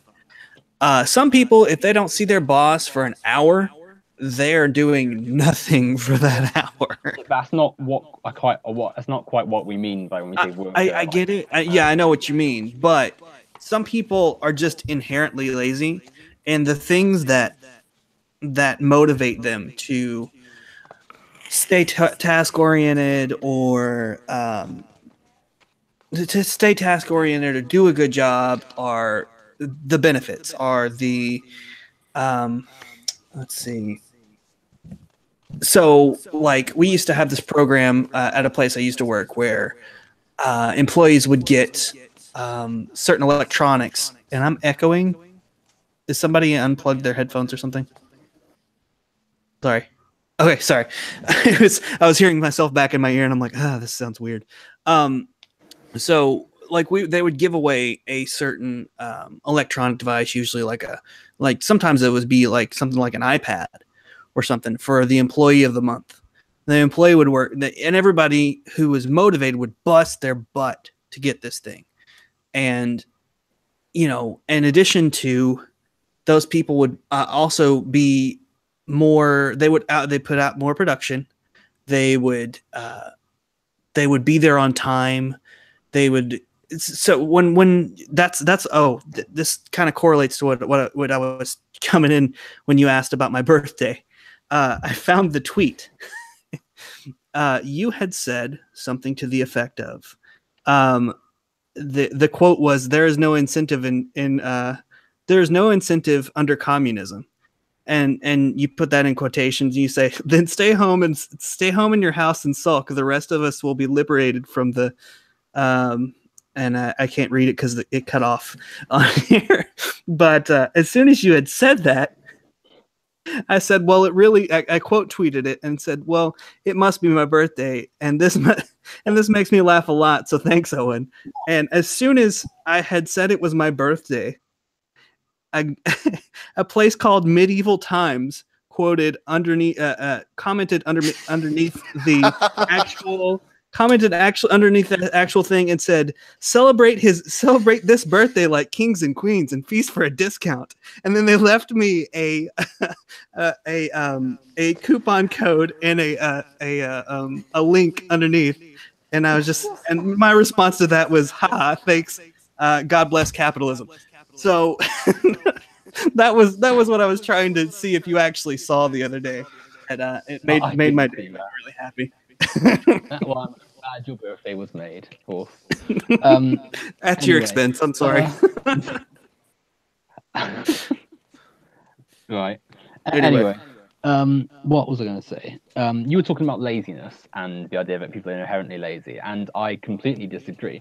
I think that, some people, they're not suited as such to certain workplaces, but this idea of laziness and that people are, they're lazy, so they have given a boss and given people to, guide them or force them into doing certain tasks is one that's grafted of, capitalist ideas and ideals about how the workers should behave. So, for instance, you're lazy if you don't work and if you just stay in bed and stuff. That's essentially saying you're bad if you aren't selling your labor hours to the capitalist. You're bad if you aren't making the ruling class more wealth. You notice how this isn't applied to, say, no, it just means you're wasting your life. But okay, so I'll follow up to that, Owen. If you just let me finish this, and then you can say something, Sparky. like you don't see this applied to those of the upper class who do very little, but essentially, socialize with their friends and don't contribute to anything but their own experience. And they don't do very no little. Sorry, they don't do very little. Is what was my point. Like the wealthy people who, just loaded and how much shareholders. You have ExxonMobil does. I'm sorry, Piper. Go ahead, man. How much do you think the CEO of ExxonMobil does? A lot. I'm sure he has meetings pretty much all day long. I'm sure he has to get people to run numbers. He has to send people to do things. He has to. I mean, okay, so one of my former employers is a multimillionaire, and he started out on a card table in someone's house, and someone is echoing again. Damn it. And he has built his business from literally nothing to driving Maseratis. So, and I know every single process of this dude working 16 hours a day, busting his butt so that he can get back to working just 8. And sometimes it's usually not even just 8. He's still working 10 hours a day, but you have to delegate. That's what a boss does. That's what millionaires do. They delegate their responsibilities because they have a bigger vision of what they want to get done, right? So they'll like someone who maybe doesn't have the means to invent something or do his own thing necessarily at the moment. He can hire this particular person, and if this person can take orders and can write things down, has a good memory, and can show up on time, he can make this other dude more money, and then thus making it helps both of them out. I mean, it's not like you make it sound like it's completely like this person's a slave to capitalism. But my former boss, I mean, he has helped so many people with what he specifically does, hundreds and hundreds and hundreds of people. And we're looking at the whole system, not just one case-by-case individual. We gotta remember that. They were a millionaire, then they still stole the produce of their labor. They made themselves vastly wealthier than the people. They made other people vastly wealthier. Can I add a quick thing? Yeah. So, like, you can talk about individuals who are rich for whatever reason. So you could talk about, I don't know, football players or something. Or you could talk about somebody who's made a lot of money doing YouTube videos or whatever you want to, you could even talk about the upper level of management in a company. But when you talk about the people who, the actual capitalists, the people who own enterprises, specifically large enterprises like large corporations, those are shareholders. And they own those companies because they have shares in those companies. They have a majority share. Mm-hmm. And what that means is that their share entitles them to a large check of money that comes in the mail every month. And when they go outside of their house and they walk down to their mailbox and they take the little postcard with a check in it, that's the work that they're doing. The rest of the work is done by the rest of the work. Can I finish? Thank you. The rest of the work is being done by upper and mid-level management, and then the workers who are paid wages by that enterprise. The people that actually own, enterprises, capitalists, have gotten in, have started, basically farming out even the work that they may have had to do. So things like marketing to upper level management. So the idea that making everyone else money. No, but it's not, though, is it? Because if it was actually because imagine if the person who ran McDonald's was gonna look after their workers, you wouldn't see people in sweatshops and horrid slave-like conditions across the world making the CEOs of McDonald's and shareholders and stuff billions.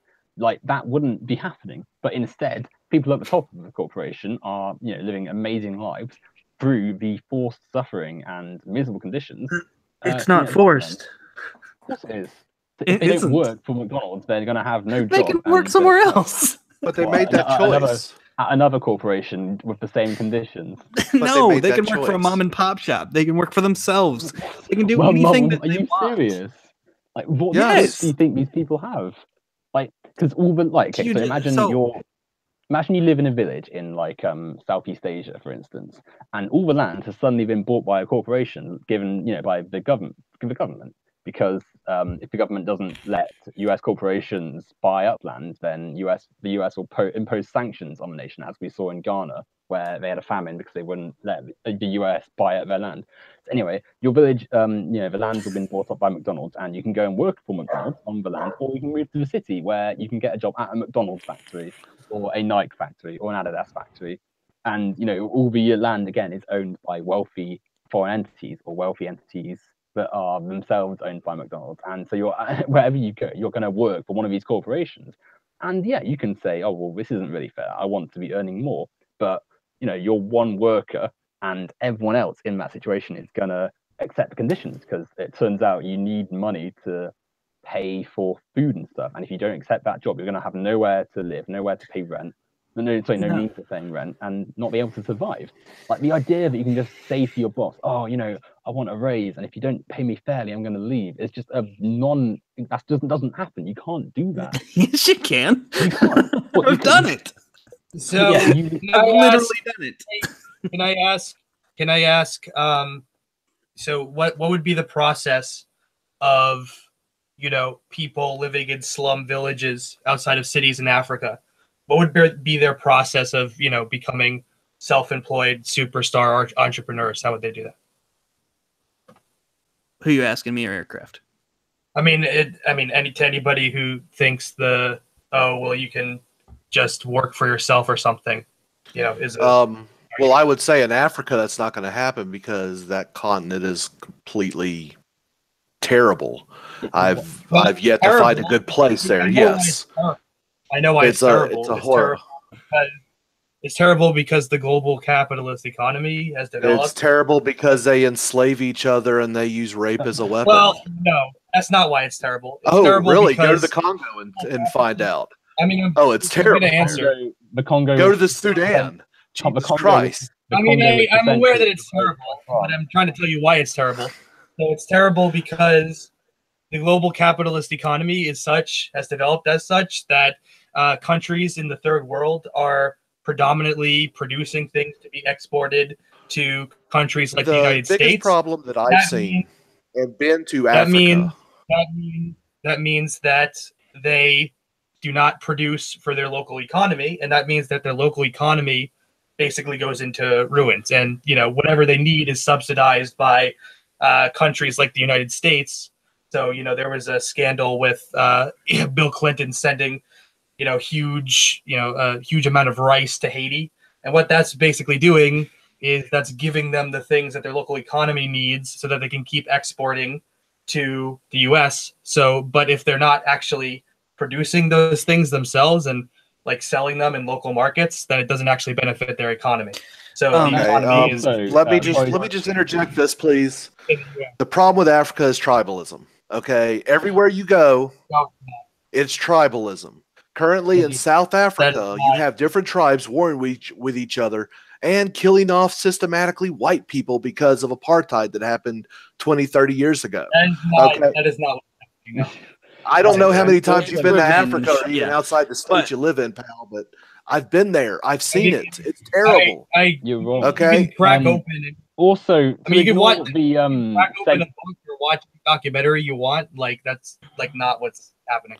Also, to ignore the centuries of colonialism that has affected Africa, like you look at the British Empire and what they did. Okay, but let me ask you: are you conflating colonialism with capitalism? No. Here, because colonialism is the tool, a tool of which capitalism uses to accrue profit. Why do you think the empire? What I'm saying is, yes, you can. Colonialism evolved into capitalism. I mean, if anything, look at Canada with the HBC, with the Hudson Bay Company. That was pure colonialism that eventually evolved into capitalism. Well, that's what we're saying. Like the colonial era is, that's a byproduct of the idea of, seeking to get more with your capital, more capital, more control. That's what capitalism is. But Britain ceded all their territories in Africa. What? 60 years ago? That still doesn't mean. I mean, the empire can only last so long. The empire does not exist anymore. The empire still made Britain wealthy at the expense of the rest of the world. Yes, it did. It did. Exactly. That's what we're saying. That's but how long do you sit there and go? These people are still suffering under the throes of colonialism when there's generations of people who don't even know what happened. Process I just described of the economies of the third world being subservient to the economies of the Western world in the United States. That's called neo-colonialism, which basically means that even though formal colonialism in the form of actual colonies and occupation has here's the thing, Piper. There's still no, let me finish. So there's still geopolitical and economic subservience that nations in the third world have to nations in the West, like the United States. Yeah. Well, okay, so there's other nations that are technically considered third world nations because they literally had these governments where they installed these. They're like screw democracy, screw capitalism. We're gonna do things our way. We're gonna do what we want, and then they failed. And not only do some places like like Brazil and Argentina have the perfect way, the perfect growing conditions for any crop they could think of, and Venezuela has the perfect conditions to grow year round. There should never be anyone starving in Venezuela, never. There's so much, it's almost impossible not to grow things there. Okay, looking at chat real quick. Logan Stoller, aka Fluffy, my hetero life mate, states people sell their labor for wages because they don't take the risk. They don't take upon the burden of financial risk for the business. They could just stop selling outside of Africa. These third world countries could. So hold on a second. I don't even know what that means. What do you mean stop selling outside of Africa? That has nothing to do with my. Okay, well, third world countries in Africa don't have to sell their stuff to outside agencies. I mean, yeah, they do because they accrued a bunch of debt to those number one, it's the legacy of colonialism. So the fact that when the colonial powers invaded those countries originally and established colonies, they were doing the same thing, right, and forcing them to produce for the mother colonial country. And number two, it's the fact that because of the economic and geopolitical supremacy of countries like the United States, these third world nations have accrued massive amounts of debts that they owe to institutions which represent those Western powers, like the IMF. And also, so they can't subvert what Western countries want for their economic policy. It's structured structurally, they just can't do it. Yeah. Sorry to say, firstly, I want to sort of draw this to a conclusion because it's quite late in the UK. But secondly, I wanted just to add on to Piper's point. We've already seen what happens when African countries start refusing to bow to American capitalism and American trade standards. And like Piper said, the IMF and the UN, to cut them off. Like Ghana refused to privatize previously nationally owned land to American corporations. So America boycotted them and put in powers to blacklist Ghana, and a famine happened. We look at African nations which are entirely controlled by American corporations in a sense, or their industries are, because if they don't, they're facing economic turmoil and even worse conditions. To sit there and say, oh, well, African countries could just do X, Y, Z, as though it's a free world and not one that's entirely controlled by the capitalist system and thus the rules of the capitalist system, is incredibly naive and ignorant of the way the world is. really. Like, to ignore the legacy of the British Empire, which went around the world ravaging cultures to further its own profits, and then to say, oh, well, you know, that was ages ago, as though it had no, as though it doesn't have any continuing effect today, and isn't part of why capitalism is the way it is today, and the way like the world is structured is, you know, ridiculous. India had, you know, manufactured famines to create profit for the UK. Winston Churchill, you know, celebrated as this great war leader, is responsible for some of the biggest atrocities in world history in India, where, you know, he let people starve and made people starve because of their refusal to continue serving UK. Like, the fact that we have such wealth in the West is because of our history of colonialism and capitalism, not because, you know, oh, Africa has got this problem with its cultures and stuff. Because if you look at history, if you look at when Europe was going through the what's called, you know, the Dark Ages and stuff, and the medieval period, there was so much happening in Africa and in the Middle East and in Latin America, but colonialism came, and colonialism and its, you know, predecessor capitalism has allowed the West to maintain dominance over the rest of the world, and to, you know, pretend that the West is just inherently better, and you know, Africa's got this tribalism and stuff, and all these other like lies essentially, is just, you know, flat out wrong. And I'm sorry to sort of say that we should probably draw this to a close, but I feel as though the next few points you want to make, try and make them a bit more concise, and like maybe we can continue the discussion another time, because it's approaching 4 in the morning. So plus I've got to like be up tomorrow for a job interview. Well, good luck on your job interview. Good luck. Work hard. Good luck, Rose. Yeah. But hey, for your audience, for those who don't know me, I am Aircraft Sparky. Please check me out on my channel on YouTube on Wednesday nights at 8 p.m. Central U.S. time zone. We look at current events, we make fun of things, and we also talk to people. I'm planning to talk with, I actually want to get in touch with Geek and Owen to set up some debates for later.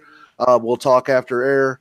Please follow me on Twitter at Aircraft Sparky, and the rest of my information we found on my YouTube channel. Thank you for having me. It's been a brilliant discussion. Great people here. I'd like to thank my host, Owen Wilson, Owen MacDonald, sorry. The actor. Owen MacDonald for allowing me on tonight. It has been great. Thank you so much. Not a problem. It's been great having all of you on, and I hope to do more like this in the future, because it's been really great. Sorry to end the sort of stream so abruptly. It's quite late here, and I'm quite tired. Oh, we managed to talk about a lot. Yeah, I was surprised, actually. I mean, I had 3 power outages during this Hangout, and like 1 before and 2 others before, but I managed to like jump back in. So, and since Aircraft Sparky pretty well. Oh no! Oh no!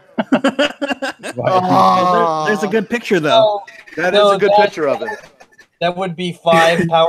And follow me on Twitter too at Some Random Geek, with the E's and Geek being 3s. Please redo that, Geek, because you died on us. Heard nothing.